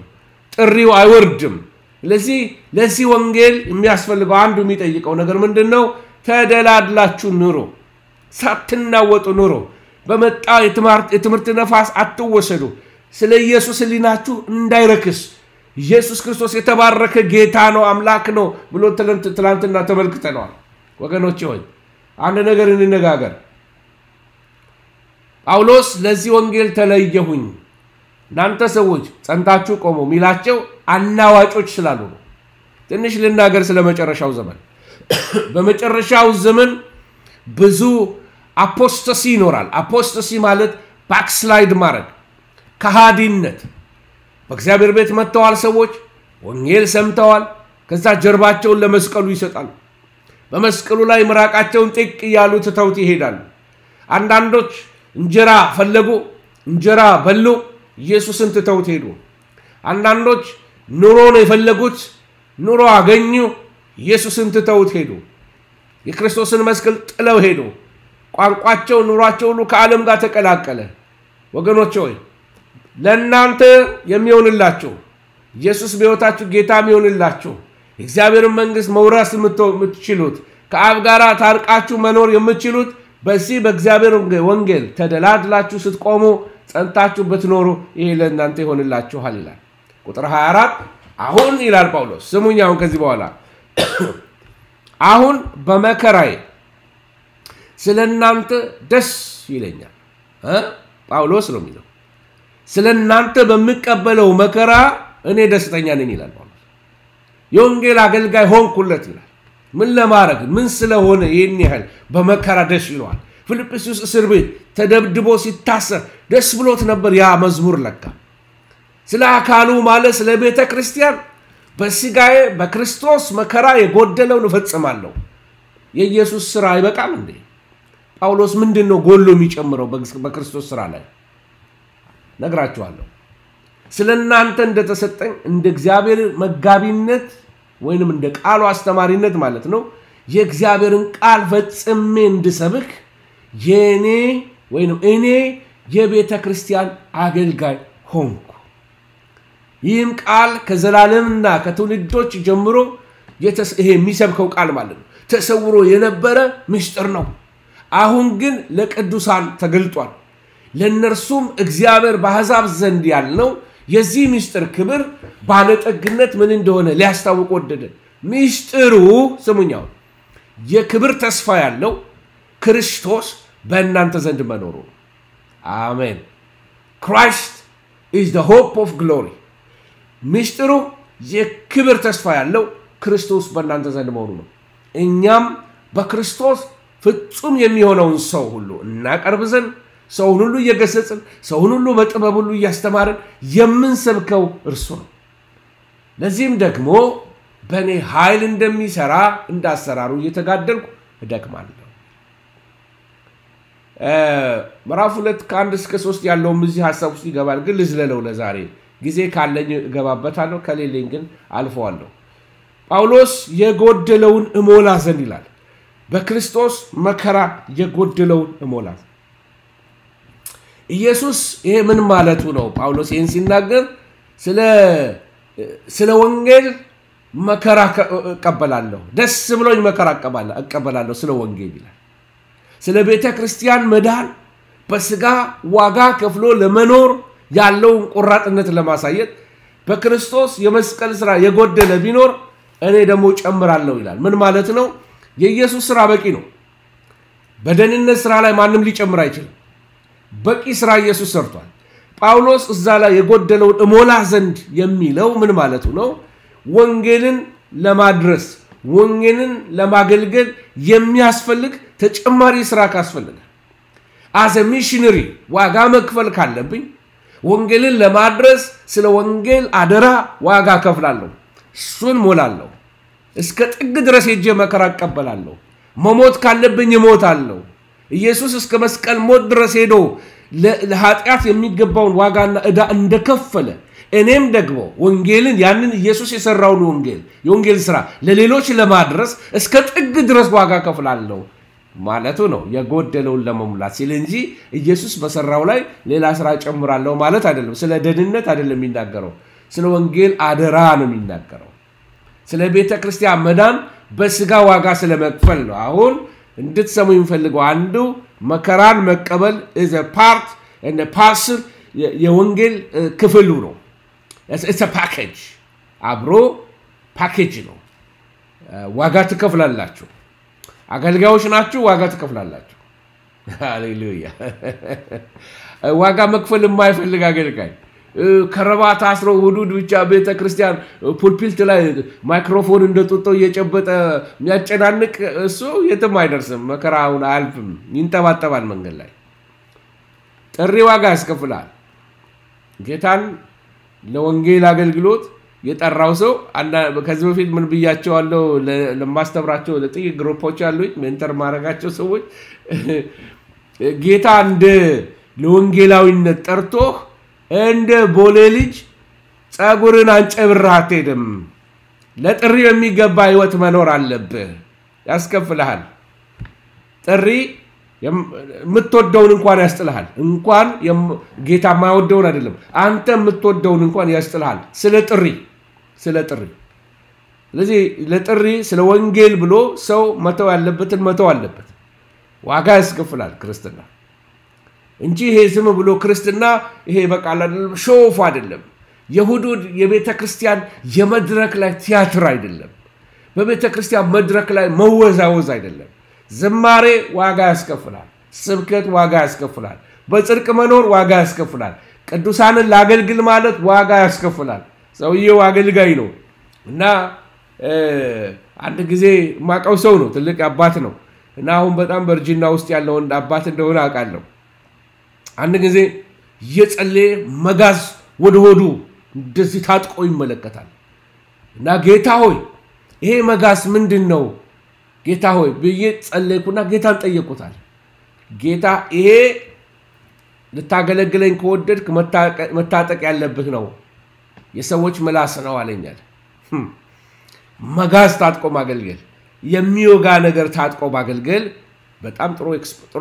ጥሩ ኢሉስትሬሽን ነው ጌታ የሰጠው። ስለ ወንጌል ዋጋ ይከፈላል ስለዚህ ሰው ዋጋ ለመሞት ዋጋ ለመክፈል የተዘጋጀ ነው እኛ ደግሞ የሰው ምላስ ፈርተን መደንበር የለብንም ከዛ በላይ እንኳን የደረሰብን አይመስለኝም ወገኖች ሆይ ስለዚህ ጳውሎስ መከራና እስራትን እየተቀበለ ስደትን እየተቀበለ ስድብን እየተቀበለ ያለው ለአሕዛብ የወንጌል መልእክት እንዲደርስ አደራ ስላለበት ግድ ብሎት ነው የሚያገለግለው ስለዚህ ይሄ መከራው ስለ ክርስቶስ ብቻ ሳይሆን ስለ አሕዛብ መዳን የሚቀበለው መከራ እንደነበር በደንብ ተረድቶት ነበር ስለ ክርስቶስ ስለሚቀበለው መከራ በየትኛው መልእክቱ ላይ ጳውሎስ ሲያጉረመርም አይተነው አናውቅም ብዙ መከራዎችን አልፏል ጳውሎስ ወረድ ብዬ ትንሽ ነግራችኋለሁ ስለዚህ በየትም ቦታ ጳውሎስ ሲያጉረመርም አታዩት እግዚአብሔር እንዲያርጋቸው ግድ የለም እግዚአብሔር ይበቀልልኛል እያለ የበቀል ቃል የርግማን ቃል በሰዎች ላይ ሲናገር አትመለከቱት ተደብድቧል ተወግሯል ተፈንክቷል ብዙ ነገር አልፏል በሕይወቱ ላይ በኋላ ያን ጥቅስ አውጥቼ ያነብላችኋለሁ ግን አንድ ቦታ ሲያጉረመርም አትመለከቱት ትናንት እንዳልኩት ማጉረምረም ምድረበዳችንን ያረዝመዋል ከቃዴስ ያሽከረክረናል ስለዚህ ለትልቅ ክብር እንደተቆጠረ እንደታጭ አርጎ ስለሚቆጥረው መከራ ሲቀበል ጳውሎስ ደስ ይለዋል ስለ ወንጌል መከራ በመቀበሉ ደስተኛ ሰው ነው ወገኖች ጳውሎስ በዚሁ ክፍል ላይ በቁጥር 24 ላይ ክርስቶስ ስለ አካሉ ስለ ቤተ ክርስቲያን ከተቀበለው መከራ የጎደለውን በስጋዬ አሟላለሁ ብሎ ሲናገር ምን ማለቱ ነው ብለን ስንል አንደኛ ለመድገም ያህል የክርስቶስ የመስቀል ላይ መከራው ለደህንነት በቂ አይደለም ማለቱ አይደለም እንደዚህ ይላል እንደውም በሮሜ መልእክቱ ላይ እንዲህ ብሎ ተናግሯል በሮሜ ምዕራፍ 3 ቁጥር 21 ላይ እስከ ቁጥር 26 ሄዳችሁ ብትመለከቱ ምን ብሎ ይናገራል አሁን ግን ይላል ሕግና ነቢያት የመሰከሩለት ከሕግ ውጪ የሆነ የእግዚአብሔር ጽድቅ ተገልጧል ከሕግ ውጪ የሆነ በጸጋ የሆነ ጽድቅ ተገልጧል ይህ ጽድቅ ይህ እግዚአብሔር ጽድቅ ኢየሱስ ክርስቶስን በማመን የሚገኝ ጽድቅ ነው ልዩነት የለም ምክንያቱም ሁሉም ኃጢአትን ሰርተዋል የእግዚአብሔርም ክብር ጎድሏቸዋል በኢየሱስ ክርስቶስ በሆነው ቤዛነት እንዲያው በጸጋው ጸድቀዋል በደሙ በሆነው እምነት እግዚአብሔር የማስተሰሪያ መስዋዕት አድርጎ አቅርቦታል ይህን ያደረገው ቀድሞ የተፈጸመውን ኃጢአት ሳይቀጣ በትዕግስት በማለፍ ጽድቁን ለማሳየት ነው በአሁኑ ዘመን ይህን ያደረገው ጽድቁን ይሄውም ራሱ ጻድቅ ሆኖ በኢየሱስ የሚያምነውን የሚያጸድቅ መሆኑን ለማሳየት ነው ይላል ሮሜ ምዕራፍ 3 ከ21 እስከ 26 ላይ ወገኖች ሆይ እንግዲህ ጳውሎስ የሚናገረው ስለ አገልግሎት እንጂ ስለ ደህንነት አይደለም በኢየሱስ ሥራ ላይ ለመጨመር የሚለው ወይንም ደግሞ ሙሉ ለማድረግ የሚለው ለደህንነት የክርስቶስ ኢየሱስ መከራ ብቻውን በቂ እንደሆነ ተነጋግረናል አንደኛ ጴጥሮስ 1:11 ላይ አንደኛ ጴጥሮስ 5:11 ላይ 5:1 ላይ ይሄንን ይናገራል ስለ ክርስቶስ አማኝ መከራን ቢቀበል መታደል ነው ክብር ነው ስለ ክርስቶስ መከራን የሚቀበሉ ሰዎች በጣም ታድለዋል ግን ብዙ ጊዜ መከራ የምንቀበለው የራሳችን የመንገዳችን ፍሬ ነው ብዙ ጊዜ ስለ ክርስቶስ አይደለም የመንገዳችን ፍሬ የንግግራችን የካራክተራችን አለመሰራት እነዚህ ነገሮች ናቸው እንጂ በፍጹም ስለ ክርስቶስ ፒውርሊ ስለ ክርስቶስ መከራ ተቀብለን አይደለም ጻፍ ቅዱስ እንግዲህ የሚነግረን ይሄንን ነው ሲያበረታታን ብርሃን ከበራላችሁ በኋላ በመከራ ውስጥ በብርቱ ተጋድሎ ጸንታችሁ የቆማችሁበትን የቀደመውን ዘመን አስቡ ክርስትና ተጋድሎ ነው ዋጋ ያስከፍላልና ክርስትና ገና ምኑ ተያዘና ይላሉ የጥንት ዘማሪዎች ብርሃን ከበራላችሁ በኋላ ጌታ ኢየሱስ ወደ ሕይወታችሁ ከገባ በኋላ በመከራ ውስጥ በብርቱ ተጋድሎ ጸንታችሁ የቆማችሁበትን የቱን ያንን ዘመን የቀድሞውን ዘመን አስቡ ምን ማለቱ ነው ልክ እንደ ቀድሞው ዘመን ዛሬን ቁሙ ቀድሞ ስለ ወንጌል ተሰዳችሁ ቀድሞ ስለ ወንጌል ዋጋ ከፍላችሁ ብዙ ነገር አልፋችኋል ተጋድላችኋል ጸንታችኋል አሁንም ጽኑ በሐሰተኛ አስተማሪዎች አትናወጡ እና ጳውሎስ ይሄንን ነው መከራ ብሎ የሚጠራው መጨነቅ ያለበት መጠበብ ያለበት ይሄንን ግሪክ ቃል ቲሎፕሊስ የሚለው የመስቀል ሞት ሳይሆን ስለ ወንጌል አማኝ የሚቀበለው መከራንን ነው የሚያመለክተው መጽሐፍ ቅዱስ እንደዚህ ይላል ሐዋርያው ጳውሎስ ቅድም አነብላችኋለሁ ያለውን ቃል በአዲሱ ትርጉም አነብላችሁ የክርስቶስ አገልጋዮች ናቸውን እንዳበደ ሰው ልናገር እኔ እበልጣቸዋለሁ ይላል ደግሞ ብዙ ጊዜ በስራ ደክም ያለው ብዙ ጊዜ ተገርፍ ያለው ብዙ ጊዜ ለሞት ተቃርብ ያለው አይሁድ ለ40 ጅራፍ አንድ የቀረው 5 ጊዜ ገርፈውኛል ዋው 5 ጊዜ 40 200 5 አንሱለት ከ200 ላይ 195 በጅራፍ ተገርፍ ያለው 3 ጊዜ በዱላ ተደብድብ ያለው አንድ ጊዜ በድንጋይ ተወግር ያለው ይሄንን እዚህ ጋር ነው ጳውሎስ እስከ 3ኛው ሰማይ ተወሰደ የሚለው ምናልባት የመጽሐፍ ቅዱስ አዋቂዎች እንደሚናገሩት በድንጋይ ተደብድቦ እንደሞተ ሆኖ በተኛበት ሰዓት ላይ ያኔ ነው እስከ 3ኛ ሰማይ ተነጥቆ የተመለሰው ጻድቃ ቅዱሳን ልክ ሲከቡት ተነስቶ ወደ ከተማ ገባ ይላል ሞቶ ማለት ነው 3 ጊዜ የመርከብ አደጋ ደርሶብኛል ይላል ጳውሎስ አንድ ሌሊትና ቀን በባህር ላይ አድሬያለሁ ብዙ ጊዜ በጉዞ ተንከራትቻለሁ በወንዝ ሙላት አደጋ በወንበዴዎች ፍርሃት በገዛ ወገኖቼ ፍርሃት ወይንም በአደጋ ፍርሃት በአሕዛብ ፍርሃት በከተማ ፍርሃት በገጠር ፍርሃት በባህር ላይ አደጋ እንዲሁም በሐሰተኛ ወንድሞች አደጋ ተጋልጬ ነበር ብዙ ጥሪ ያለው ብዙ ደክም ያለው ብዙ ጊዜ እንቅልፍ አጥቻለሁ ተርብ ያለው ተጠምቻለሁ ብዙ ጊዜ ምግብ ሳልቀምስ ኖር ያለው በብርድና በራቁትነት ተቆራምጃለሁ ጳውሎስ ምን ይላል ሌላውን ነገር ሳልቆጥር በጣም ብዙ አለ የሚቆጠር ይላል ሌላውን ነገር ሳልቆጥር እለት የሚያስጨንቀኝ የአብያተ ክርስቲያናት ሁሉ ሐሳብ ነው ይላል ደካማ ማን ነው እኔ ሳልደክምም ይላል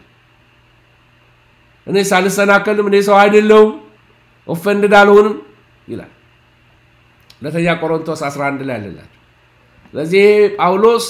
በክርስቶስ ኢየሱስ እንድታምኑ ብቻ ሳይሆን ይላል ስለ ኢየሱስ ክርስቶስ መከራ እንድትቀበሉ የጸጋ ተሰጥቷቸዋል ፊልጵስዩስ 1:29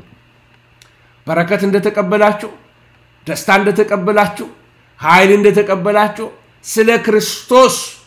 ስለ ክርስቶስ መከራ ተቀበሉ this is a part of the gospel የወንጌል ክፍል ነው መከራ በኢየሱስ ስም ብለው ዞር ላይ ይችላል ፓስተር እንትና መጥቶ እንጂ ቢጭንብ ዞር ላይ ይችላል አንዳንዱ መከራ ሰርቶ የሚያልፋል ስለ ክርስቶስ መሰደብህን ግራህን ለሚመታ ቀኝህን ስትህ ለሚሰድቡ ሳትሳደብ የሚገፉን ሳትጋፋ ትከሻህን አስፍተህ ስለ ክርስቶስ እየሞትክ የመኖር ጥሪ ነው ክርስትና መብትን እያስከበርክ እየተደባደብክ አይደለም እሺ እየቀጠልኩኝ ሲሄድ እንግዲህ የሚቀጥለው ቁጥር ላይ 1:25 ላይ ሄዳችሁ ተመለከቱ ጳውሎስ ስለ ቅዱሳን የተቀበለውን አደራ ይናገራል የእግዚአብሔርን ቃል በሙላት እንዲያቀርብ ከእግዚአብሔር የተሰጠው አደራ የእግዚአብሔር ቤተክርስቲያን አገልጋይ እንዲሆን አድርጎታል እና ጳውሎስ ምን ብሎ ይናገራል ይህም ቃል ከዘመናት ከትውልዶች ተሰውሮ ምስጢር ሆኖ ቆይቶ ነበር እኔ የቃል አገልጋይ ሆኜ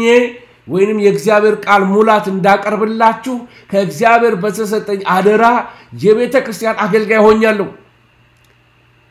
ይሄ ቃል የምሰብክላችሁ ቃል ይላቸዋል ከዘመናትና ከትውልዶች ተሰውሮ ምስጢር ሆኖ የቆየ ነበር ይላቸዋል ዋው ምን ማለት ነው ጳውሎስ ከዚህ በፊት ማንም ያልተገለጠለት ጌታ ይገለጠልኝ ነገር አለ እነ ጴጥሮስ ይሄን አልሰበኩትም ለዚህ ነው እነ ጴጥሮስ ከአሕዛብ ጋር ገና ሲገናኙ ጴጥሮስ አሕዛብ ቤት አይገባም ያፈገፍጋል ይሄ ነው በአንጾኪያ የተፈጠረው ታሪክ ይሄ ነው ማንም ከያዕቆብ ወገን ወይንም ከኢየሩሳሌም ሰዎች ሳይመጡ ጴጥሮስ አብሮ ይበላል አብሮ ይጠጣል አብሯቸው ፌሎሺፕ ያደርጋል ከአሕዛብ አማኞች ጋር በአንጾኪያ የኢየሩሳሌሞቹ ብዙዎቹ ይሁዲዎች ናቸው በጣም ከይሁዲ ባክግራውንድ የወጡ ናቸው ኦሪጂናሊ ኢየሱስን ያዩት ናቸው በአላምሳ ሲመጣ መንፈስ ቅዱስ የተሞሉ ክርስቲያኖች ናቸው ወደ አንጾኪያ ስትሄዱ ደግሞ ከአሕዛብ የዳኑ ናቸው በዛ ደግሞ ነቢያት ሐዋርያት አስተማሪዎች ነበሩ በዛ በአንጾኪያ መንፈስ ቅዱስ በዛም የተሞሉ ክርስቲያኖች አሉ ግን ብዙዎቹ አሕዛቦች ናቸው አይሁዶችም አሉ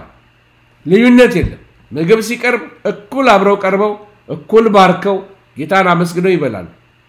ነገር ግን ከያዕቆብ ወገን የኢየሩሳሌሞቹ ሲመጡ ጴጥሮስ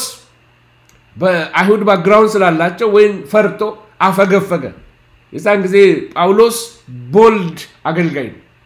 ፊት ለፊት ተናገረው አንተ ጴጥሮስ አለው አንተ ከአይሁድ ባክግራውንድ መጥተህ ለነሱ ወንጌል ነግራቸው እነሱ አይሁድ ሳይሆኑ እንደ አይሁድ ይኑሩ ካል አንተ እንዳዛብ እንደነሱ ለመኖር ምንድን ያስቸገረ በርናባስ እንኳን በግብስነታቸው እስኪሳብ ድረስ ሲሳሳቱ አረማቸው ጳውሎስ ምንም አይደለም አገልጋይ አገልጋይን ያርመዋል አገልጋይ አገልጋይን ይገስጸዋል ምንም አይደለም አገልጋይ አገልጋይን ይገስጸዋል አገልጋይ አገልጋይን ያርመዋል ሞቲቭ እንደ ወንጌል እውነት እንዲኖሩ ለማስተካከል አገልጋይ አገልጋይን ግን አይሰድበው አገልጋይ አገልጋይን ግን አያዋርደው ይሄ ጫዋዎች ነበሩ በዛ ዘመን ጴጥሮስ ይቅርታ ጳውሎስ ጴጥሮስን ሊያዋርደው አይደለም ከጴጥሮስ ይልቅ መንፈሳዊ ሆኖ ለመታየት አይደለም ነገር ግን ሊያርማቸው እንደ ወንጌል እውነት ኑሩ እንጂ ሰው ታሰናክላላችሁ እኮ ልክ አይደላችሁም ቀድሞ አብራችሁ ትበሉ ነበር እነዚህ አሕዛብ ደስ ብሏቸው በፍቅር ተማርከው መጡ አሁን እናንተ ደግሞ ምን ያረጋችሁ ነው ኮምፕሮማይዝ ያረክ ነው ጴጥሮስ ዶንት ኮምፕሮማይዝ ተብሎ አገልጋይ ይገስጸዋል በሁሉ ፊት ገስጸው በጣም ኃይለኛ ቻሌንጅ ያደረገው ለዚህ ነው ጴጥሮስ በመልእክቱ ላይ ወንድማችን ጳውሎስ እንደተሰጠው ጻፈላችሁ በዚያ አንዳንድ ለመረዳት አስቸጋሪ የሆኑ ነገሮች አሉ ብሎ ጴጥሮስ ራሱ የጳውሎስን አገልግሎት አፕሪሺየት አድርጎ ሲናገር ታዩታላችሁ ይቀባበላሉ ይገሳስጻሉ ማቹሪቲ ማለት ይሄ ነው የበሰሉ ነበሩ ሐዋርያ ስለዚህ ይሄንን ሚስጥር ሆኖ የቆየውን ለቅዱሳኑ ያልተገለጠ አሕዛብና አይሁድ አብረው አንድ ቤት ወራሽ መሆናቸው የጥሉ ግርግዳ እንደፈረሰ ከዚህ በኋላ አይሁድ አሕዛብ መባሉ ቀርቶ አሕዛብም ልክ እንደ አይሁድ ያለምንም ሥራ በኢየሱስ ክርስቶስ በማመናቸው ብቻ ከአብርሃም ዘር ከግንዱ ጋር አብረው ተለጥፈው ወራሽ መሆን እንደሚችሉ አብርሃም ያያቸው የሰማይ ከዋክብት የምድር አሸዋ የተባሉት በመንፈስ ያያቸው እነዛ አብርሃም ያያቸው አይኖቹን እግዚአብሔር ወደ ሜዳ ወጣ ብሎ ያሳየው በዘር አሕዛብ ሁሉ ይባረካሉ የተባለው ይሄ በዘር የሚለው ስለ ኢየሱስ ነው የሚናገረው ስለዚህ በክርስቶስ በኩል የዳነው ሕዝብ አሕዛብ አብረው ወራሽ ናቸው የመሲህ ተስፋ እኮ ለአይሁድ ነው የተሰጠው ይሄ ነው ሚስጥር ምላችሁ እናንተ አሕዛብን ኢንክሉድ ያደርጋችኋል የመሲህ ተስፋ ክብር ለእግዚአብሔር ይሁን ሃሌሉያ ርቃችሁ ለነበራችሁ መቅረብ ነው አላቸው ሰላምን ሰበከ ቀርበው ለነበሩት ሰላምን ሰበከ ሁለቱን አንድ አደረገ የጥል ግርግዳ ፈረሰ ስለዚህ አሕዛብ በመሆናችሁ የሚጎልባችሁ መንፈሳዊ በረከት የለም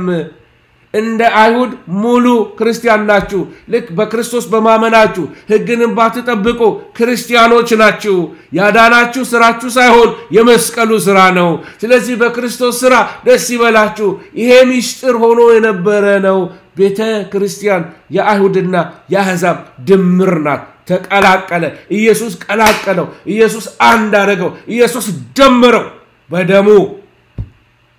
ስለዚህ ባራ የለም ጫው የለም ስኩስቴስ የለም ምናምን ዘር የለም ዘር አገባው ስታተስ አገባው ኢየሱስ በመስቀሉ ደመረው ክብር ለእግዚአብሔር ይሁን ሃሌሉያ ክብር ለእግዚአብሔር ይሁን ስለዚህ ኢየሱስ በሰራው ስራ የአሕዛብ ወደዚህ ተስፋ መደመር እሱ ሚስጥር ሆኖ ቆይቷል ዳንኤል እንኳን በትንቢቱ ላይ ስለ ኢየሱስ ክርስቶስ መምጣት ከሩቅ በዘመናት የሸመገለው ድረስ ሄዶ ተመልክቶ የሰው ልጅ የሚመስለው ወደዚህ ሲመጣ ተመልክቷል እስከዛ ዳር እስከ ምጽአቱ ድረስ ተመልክቶ ነገር ግን ቤተክርስቲያንን አላያትም ኤርሚያስ ቤተክርስቲያንን አላያትም ኢሳይያስ አስደናቂ ትንቢት ተናግሯል ቤተክርስቲያናትን አላያትም በትውልድ መካከል በነቢያቶች መካከል እንኳን አንድ ሰው ስለ ቤተክርስቲያን የተነበየ የለም በብሉይ ኪዳን ሃሌሉያ በጣም የሚገርመው ሐዋርያው ጳውሎስ ሲጠራ እግዚአብሔር አይኑን ከፈተለት አህዛብ ከአይሁድ ጋር ይወርሳሉ የሚለው ትምህርቱ ገላትያን ሄዳችሁ ተመለከቱ ትልቁ ቻሌንጅ ይሄ ነበር ስለዚህ የአንድ መሆናቸው የአብርሃም ኪዳንን መውረስ እንደሚችሉ በአብርሃም ልጅነት እንዳላቸው አንድ መንግስት እንደሆነ መሲሁ ክርስቶስ ለአሕዛብም እንደሆነ ተነገራቸው ጳውሎስ ይሄንን ነበር የምስራች ይያለ ቢሰብክላቸው ሃሌሉያ ስለዚህ ለኔ ተገለጠልኝ ተሰውሮ የነበረ ሚስጥር ይሄ ሚስጥር ለጴጥሮስ አልገባው ለዚህ ነው ጴጥሮስ ለተገረዙት ተጠራ እኔ ደግሞ አለ ላልተገረዙት ለሮማውያን ለግሪኮቹ ለስኩሴሶቹ እነዚህ አሳማ ይበላሉ ለተባሉት ብሎ አይሁዶች የሚጸየፏቸው አይሁዶች ዘንድ አሕዛብ በጣም የተጠሉና የተናቁ ናቸው ጴጥሮስ አንድ ጊዜ ቆርኔሌዎስ ቤት ገብቶ ወንጌል ሰብኮ ሰዎች በመንፈስ ቅዱስ ተሞልተው በውሃ ተጠምቀው the next day ትልቅ ስብሰባ ተደረገ በኢየሩሳሌም ተጠራ ያዕቆብ አናገረው ጴጥሮስን ምን ያረክ ነው አሕዛብ ጋር ገባ ከነሱ ጋር አበላ አሉት ስሙ ወገኖች ወንድሞቼ ያለ ኮንፈረንስ ያረጉት ምን አላቸው መሰላቸው እኛ ጋር እንደነበረ ወንጌል እየሰበኩላቸው ይያለ መንፈስ ቅዱስ ወረደባቸው ሁሉም በልሳን ተናገሩ በውሃ ተጠመቁ ታዲያ እኔ ማን ነኝ እግዚአብሔርን ከለክለው ዘንድ እኔ አይደለሁም እግዚአብሔር ለአሕዛብ የመዳንን ተስፋ አምጥቷል አሉ ያን ጊዜ እንኳን እነ ያዕቆብ እነ ጴጥሮስ ይሄ መረዳት እንኳን አሕዛብ በመንፈስ ቅዱስ እንደተሞሉ ቆርኔሌዎስ ቤት ታሪክ ነው ይሆን የሚመስላቸው ምን ነበር አይሁዶች ብቻ መጀመሪያ የሚጎበኙ አይሁዶች ከሞሉ በኋላ አይደለም እንደውም ግንበኞች የናቁት ድንጋይ ሆነ ኢየሱስ ክርስቶስ አይሁዶች ገፉት ጳውሎስ በሄደበት ይሄን ወንጌል ሲሰብክላቸው አንቀበልም ሲሉት አንድ ጊዜ እየሰበከ ያለ በኤዥያ ላይ እግዚአብሔር እናንተን መርጧቸዋል ብሎ ዞር ብሎ በቃ ሲያስቸግሩ ዞር ብሎ ለአሕዛብ ሲሰብክ አሕዛብ ተቀበሉ ከዛ እንግዲያውስ ለአሕዛብ መዳን ሆኗል ብሎ ወንጌልን እየሰበከ ወደ አሕዛብ ሄደ አይሁዶችን ቢስሉት ለሌላ ሕዝብ አደርጋለሁ ብሎኛል ጌታ ወደ ሌላ ሕዝብ ሄደ ወንጌልን ሰበከ ስለዚህ አልቀበልም ካሉ ድብድብ አያስፈልግም ማለት መደብደብ ማያስፈልግ ዞር ብዬ ለሌላ ሕዝብ ሰብካለሁ አለ ወገኖች ወንጌል የሚፈልግ በደጅ በጣም ብዙ ሰው አለ እግዚአብሔር ቤት ደግሞ በቃ ባፍ ምናጎር ሰው በጣም ሕዝብ አለ ያጎረመርማል ሰው ያማል ቁጭ ብሎ ሌሎች ደግሞ የተራቡ ሰዎች አሉ አሕዛቦች አሉ መጠጥ ያቃጠላቸው በቃ ቁጭ ብሎ ማደር በድራግ የተቃጠሉ አሉ በቃ በትዳራቸው ነውጥ ውስጥ ያሉ የሚያለቅሱ ብቸኞች አሉ እረፍት የሚነግረኝ ማን ባለ ብለው በስንት ሰዎች አሉ ወንጌልን ተርበው የሚጠብቁ ሰዎች ወገኖች የጠገበች ነፍስ የማር ወለላን ትንቃለች ይላል መጽሐፍ ቅዱስ ሰመራይዝ እያረኩኝ ይመጣል አሁን በትክክል ሰሙኝ ከዚህ በኋላ ጳውሎስ ይሄንን እየሰበከላቸው ይያለ ለጳውሎስ ሁለት ተልእኮዎች ነበሩ አንደኛ የመጀመሪያው ወንጌል መስበክ ነው ተልእኮ ሌላ ነገር አይቀይጥም ጳውሎስ ሌላ አጀንዳ የለው ለአገልጋዮች ዛሬ ኢንከሬጅ ማድረጋቸው ነው በኦሪጂናል ተልእኳችሁ ውስጥ ቆሙ በቃ እግዚአብሔር የጠራችሁ ለወንጌል ሰባኪነት ከሆነ ወንጌል ሰባኪ ብቻ ሁኑ እግዚአብሔር ለፖለቲከኛነት አልጠራህም እግዚአብሔር ለነጋዴነት አልጠራህም ወንጌል ስበክ ብሎ ጌታ ከጠራህ ስቲክ ከቪዥን ጋር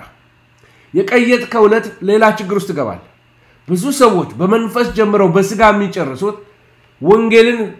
በዚህኛው ወንጌል በዚህኛው ሌላ ነገር መጨበጥ ሲጀምሩ ነው ወንጌል ሁለት እጅ ይጠይቃል ሙሉ ልብ ይጠይቃል ሙሉ ጊዜ ሙሉ ጉልበትን ይጠይቃል ስለዚህ እግዚአብሔር በጠራ መስመር ላይ እንድትሄድ የመጀመሪያው የወንጌል ጥሪህን ያዘው ጳውሎስ አለቀቀው ወንጌልን እየሰበከ ነው ሄዶ ረፍ ፍለጋ ዞር አላለ ገንዘብ ፍለጋ ሌላ ቢዝነስ ውስጥ አልገባም ተልኮ ፎከስ አድርጎ አገልግሎቱ ላይ ነበር ሁለተኛው ደግሞ የጳውሎስ ተልኮ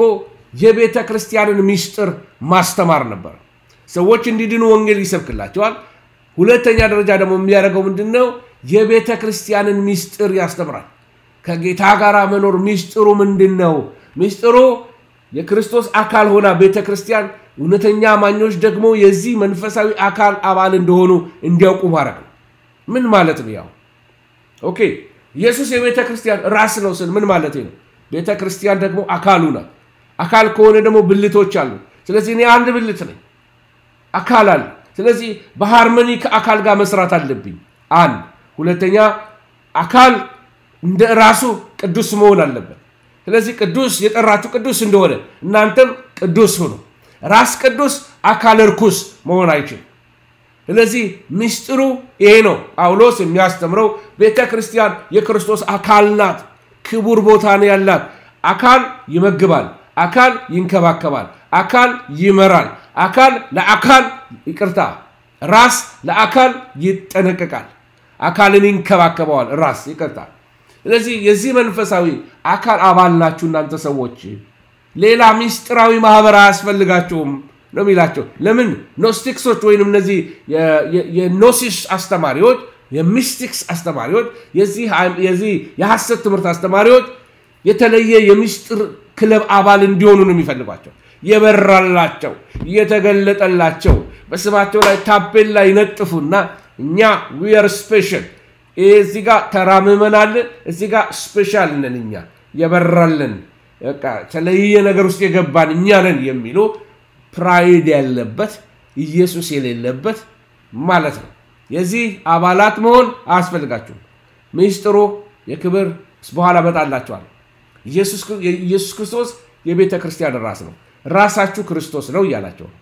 ማሪያችሁ ኢየሱስ ነው የሚመግባችሁ ኢየሱስ ነው የሚንከባከባችሁ ኢየሱስ ነው ስለዚህ የቤተ ክርስቲያን ራስ ኢየሱስ ነው ይላቸዋል ከዛ ይቀጥልና ቤተ ክርስቲያንን ደግሞ ይሄ ራስ ይንከባከባታል አንተን ይንከባከባል ይጠብቃችኋል ስለዚህ መሪያችሁ ኢየሱስ ነው ይያላችሁ በክርስቶስ ኢየሱስ በማመን ኤፌሶን 2:15 ላይ ኤፌሶን 3:6 ላይ እንደሚነግረንም አይሁድና አሕዛብ እኩል የእግዚአብሔር መንግስት ወራሾች ናቸው ሃሌሉያ ክብር ለእግዚአብሔር ይሁን አንዳንድ ጊዜ ለተወሰኑ ሰዎች ብቻ የተከለለ መስመር ሲለቀቅ እነዚህ የተገፉት በተለይ ጥሩ ምሳሌ ሊሆንን የሚችለው በአሜሪካን ውስጥ በ60s አካባቢ ላይ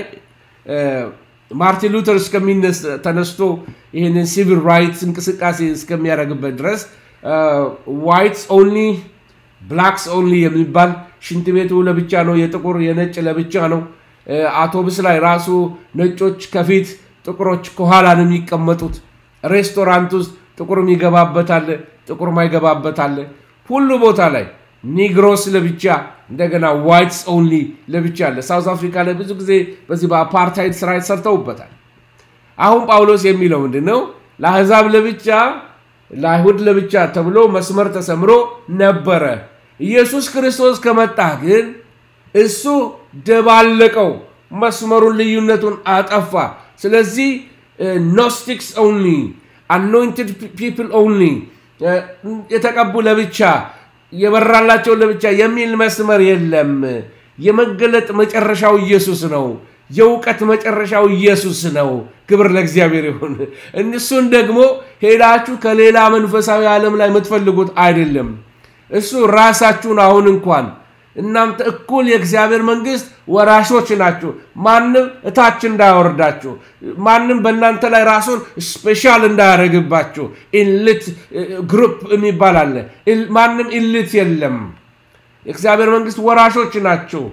ጳውሎስ እንግዲህ በዚህ አገልግሎት ላይ ምን እየሆነ ነው እንደ ካህን እየሆነ ነው እና እኛ ይላል ስለ ራሱ ሲናገር እኛ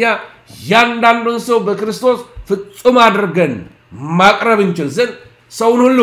በጥበብ ሁሉ እየመከርን ያስተማርን ኢየሱስን እንሰብካለን ይላል እኔም ይላል በእኔ ውስጥ አድሮ በሚሰራው በመንፈስ ቅዱስ ኃይል በእርሱ ኃይል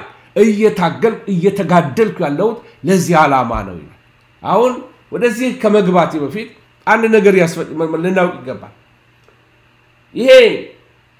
አለቅነትና ስልጣን ባለው በክርስቶስ ሆናችሁ ተሞልታችኋል ሚስጥሩ የክብር ተስፋ ያለው ክርስቶስ በእናንተ መኖሩ ነው የሚለው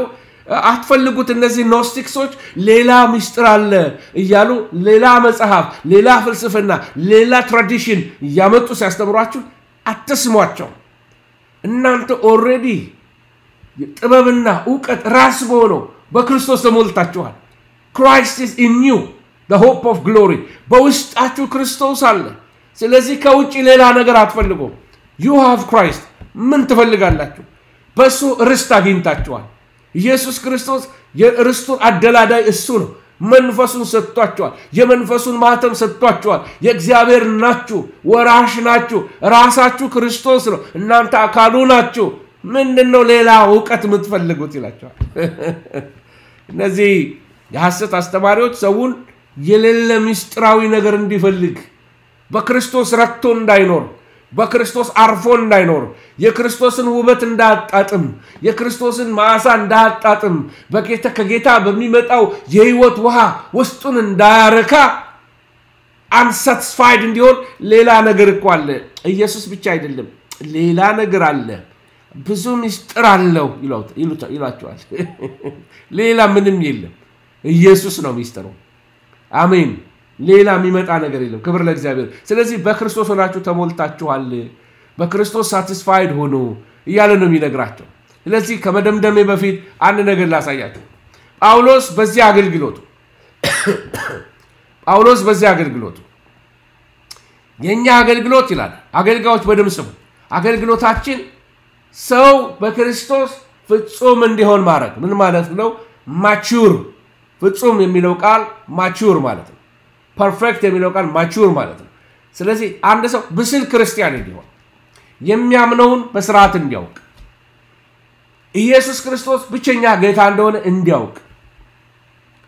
ሰውን ሁሉ በጥበብ እየመከርን እያስተማርን እርሱን እንሰብከዋለን ጳውሎስ የሚናገረው ይሄ ነው ስለዚህ የስብከት ዓላማ አንደኛ አማኞችን ወደ ፍጽምና ማምጣት ነው የስብከት ዓላማ ሌላ ነገር አይደለም የስብከት ዓላማ በሰው ሕይወት ላይ ኢንቨስት ማድረግ ነው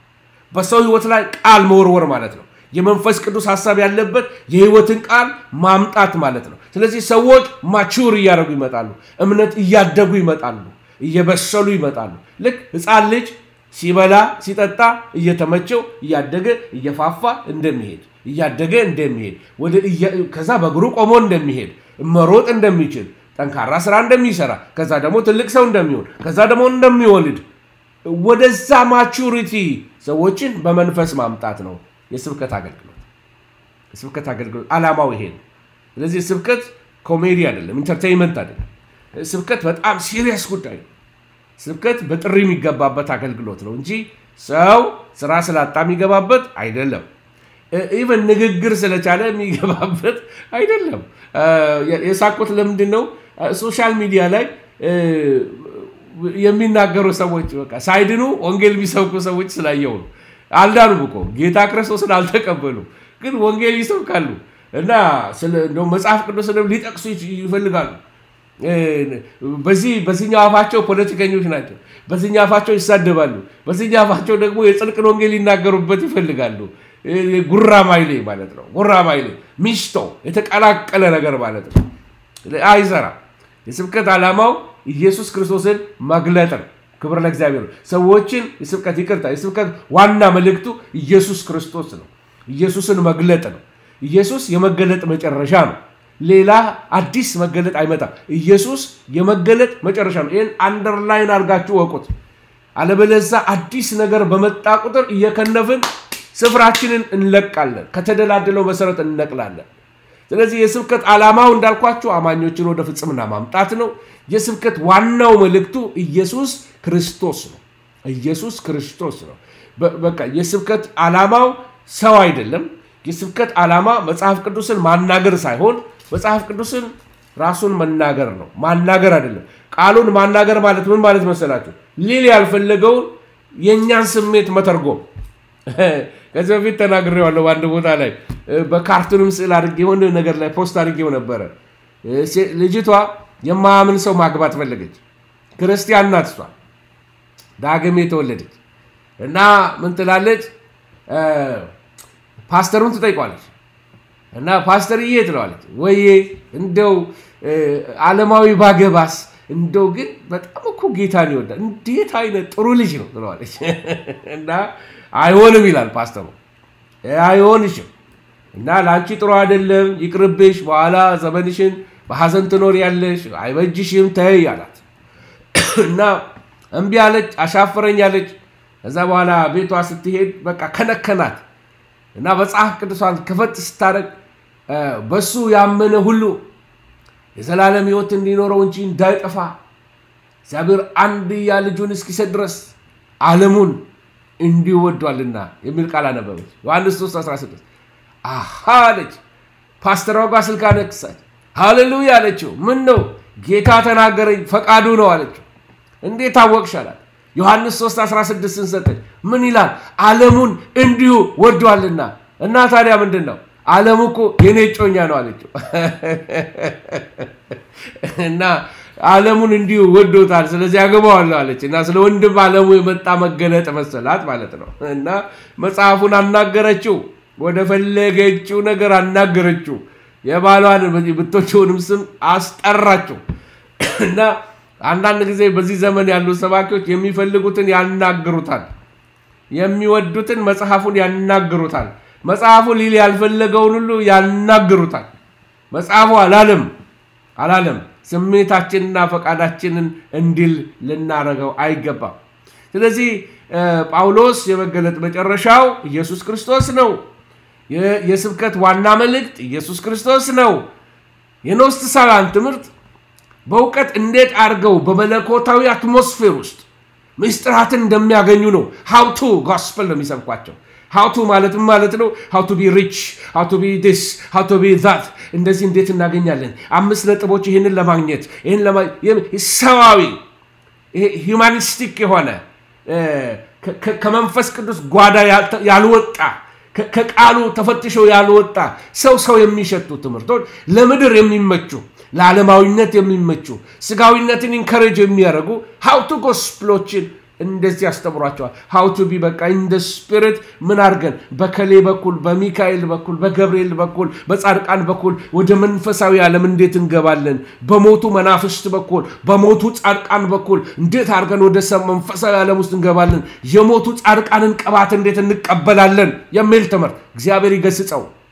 እግዚአብሔር ይገስጸው የሙታን መንፈስ የሚጠራ መንፈስ በሙታን መንፈስ ወንጌል የሚሰብክ ወንጌል ሰባኪ የሚመስል በሙታን መንፈስ በመተት በድግም የእግዚአብሔርን ቤት የሞላ የሟርተኛ መንፈስ በኢየሱስ ስም የተረገመ ይሁን እኛ ከሰበክንላችሁ ወንጌል ሌላ ከጽድቅ ወንጌል ከጻድቁ ወንጌል ከኢየሱስ ክርስቶስ ወንጌል ሌላ ከናዝሬቱ ኢየሱስ ወንጌል ሌላ የሚሰብክላችሁ የተረገመ ይሁን ይሄ ጳውሎስ አደላድሎ ያሰመረው ስለዚህ ወገኖቼ ሆይ ከእንዲህ አይነት ዕውቀት ውጡ ይላቸውና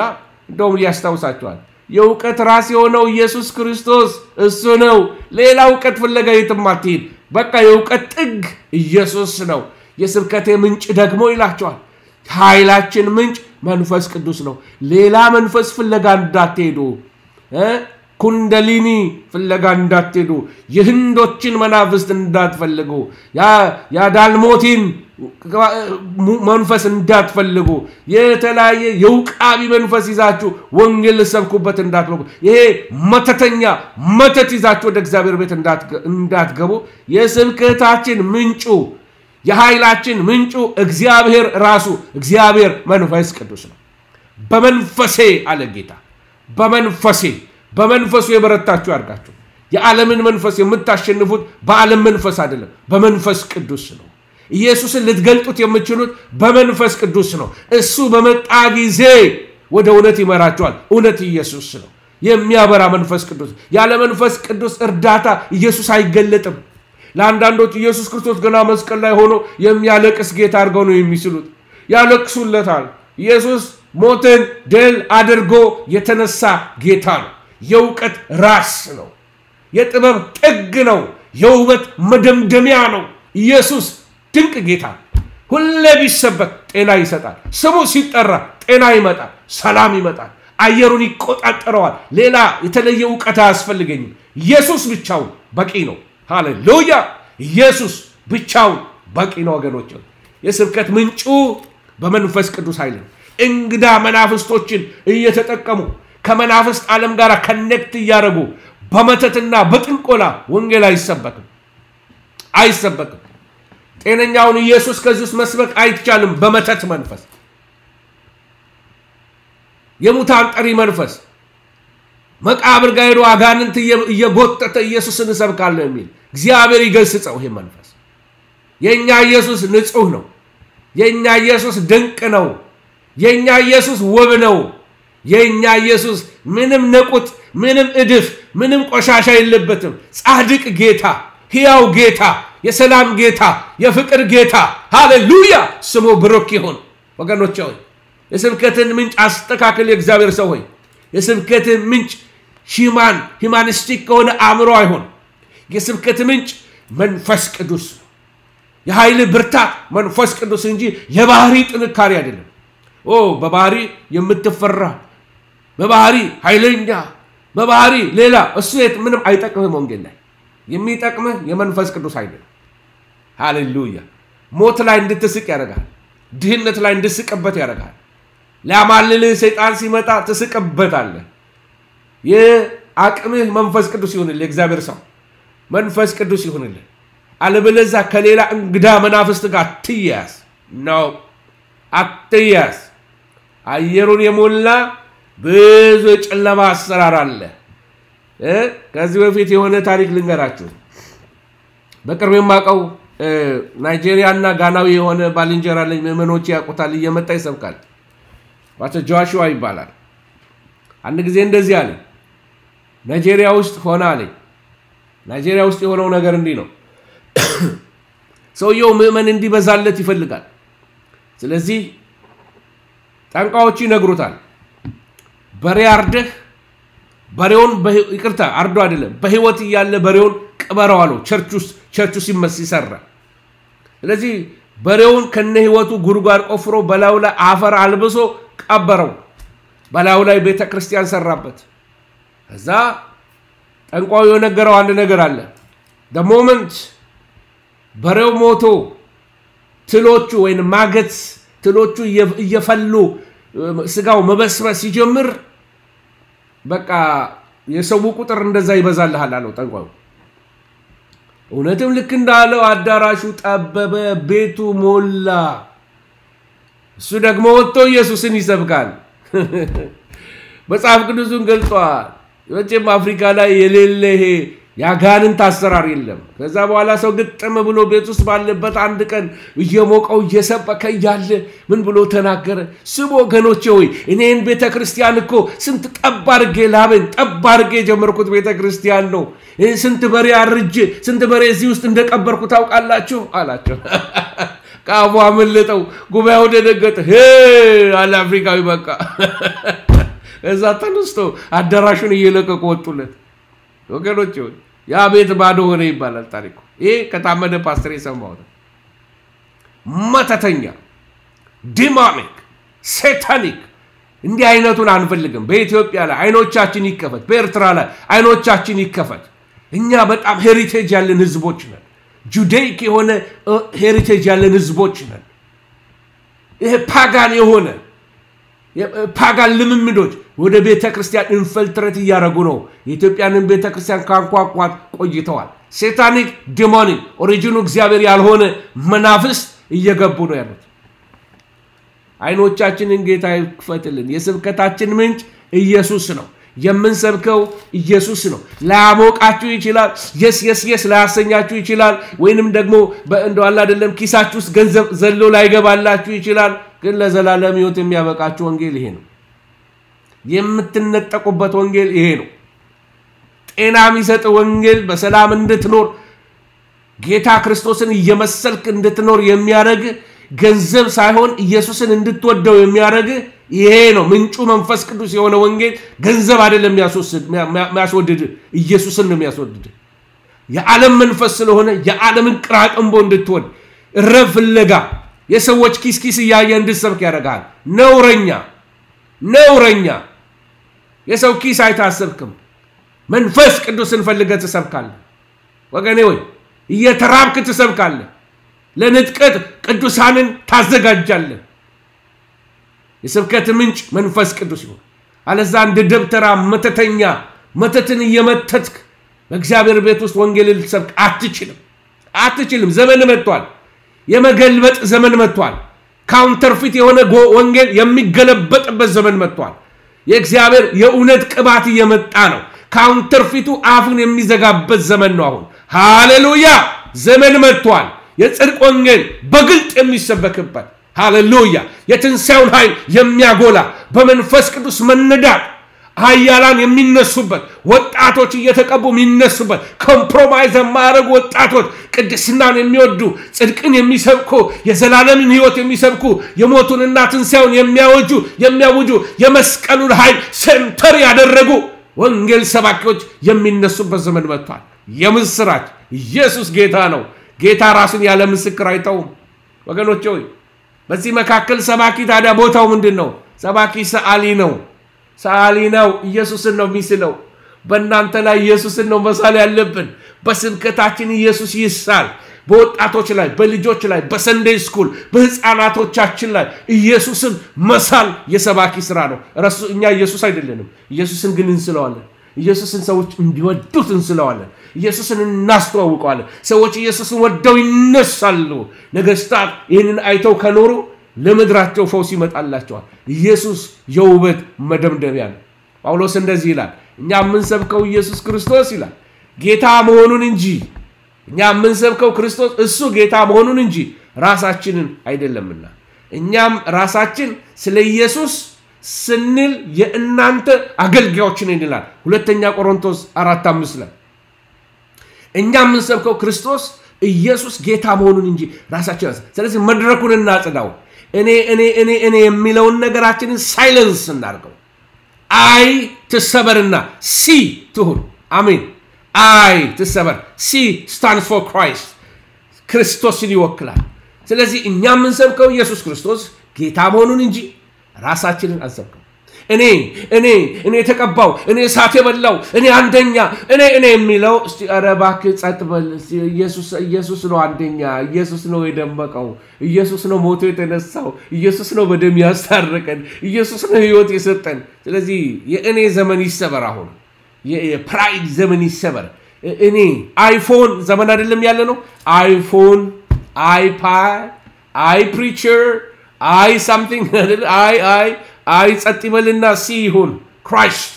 አሜን እኔ ላንሳ ለጳውሎስ እሱ ሊልቅ ይገባል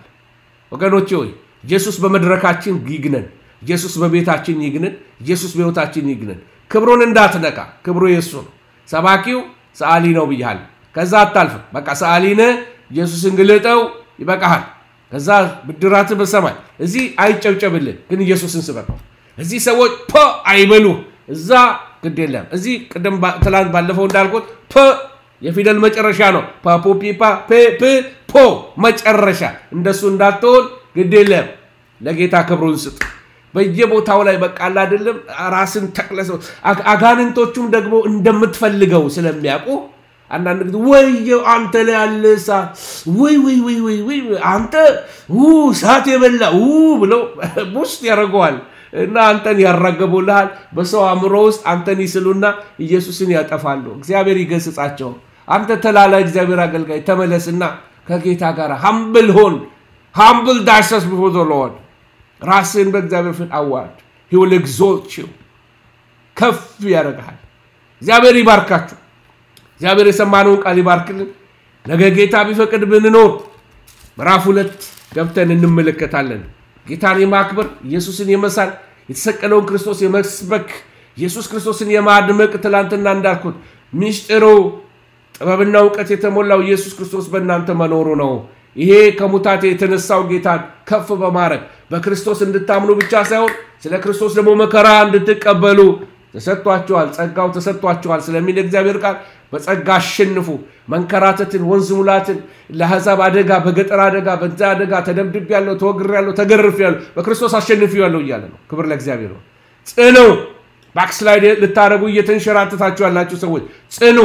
ብርሃን ከበራላችሁ በኋላ በመከራ ውስጥ በብርቱ ተጋድሎ ጸንታችሁ የቆማችሁበት የቀደመውን ዘመን አስቡ ይላል እግዚአብሔር ቃል። ለዚህ ወገኖቼ ሆይ ጌታ ክርስቶስ ኢየሱስ ብድራትን የሚሰጥበት ዘመን ስለሚመጣ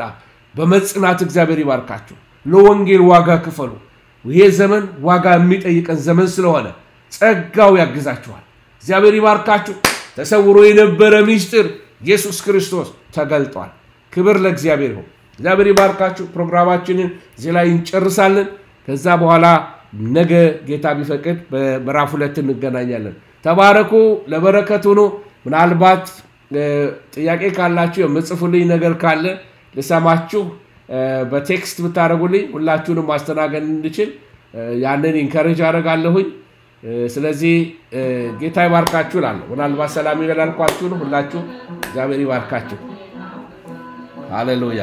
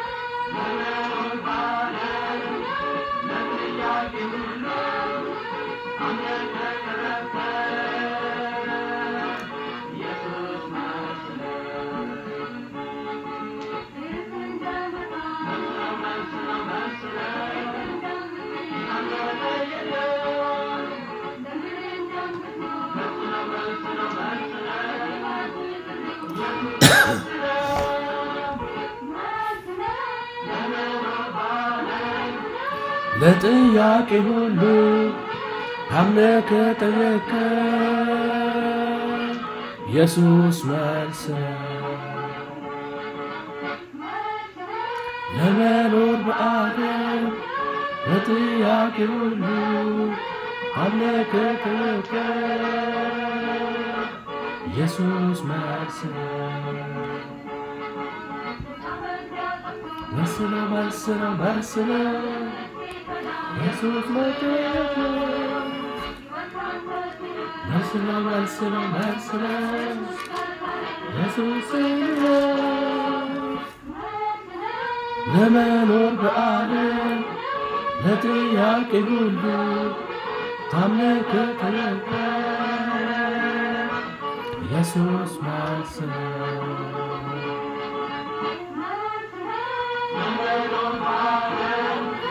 ለጥያቄ ሁሉ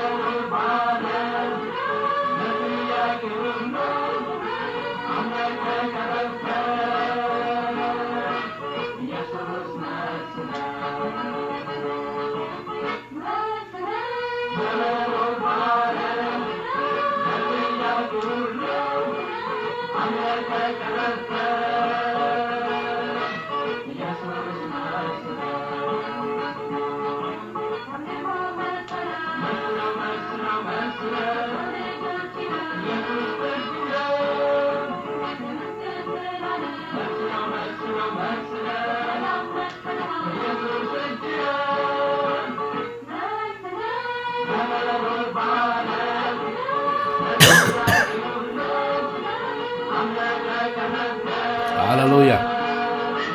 ኢየሱስ መልስ ነው። ለመኖር በዓለም ለጥያቄ ሁሉ አምነህ ከጠየቅከኝ ኢየሱስ መልስ ነው።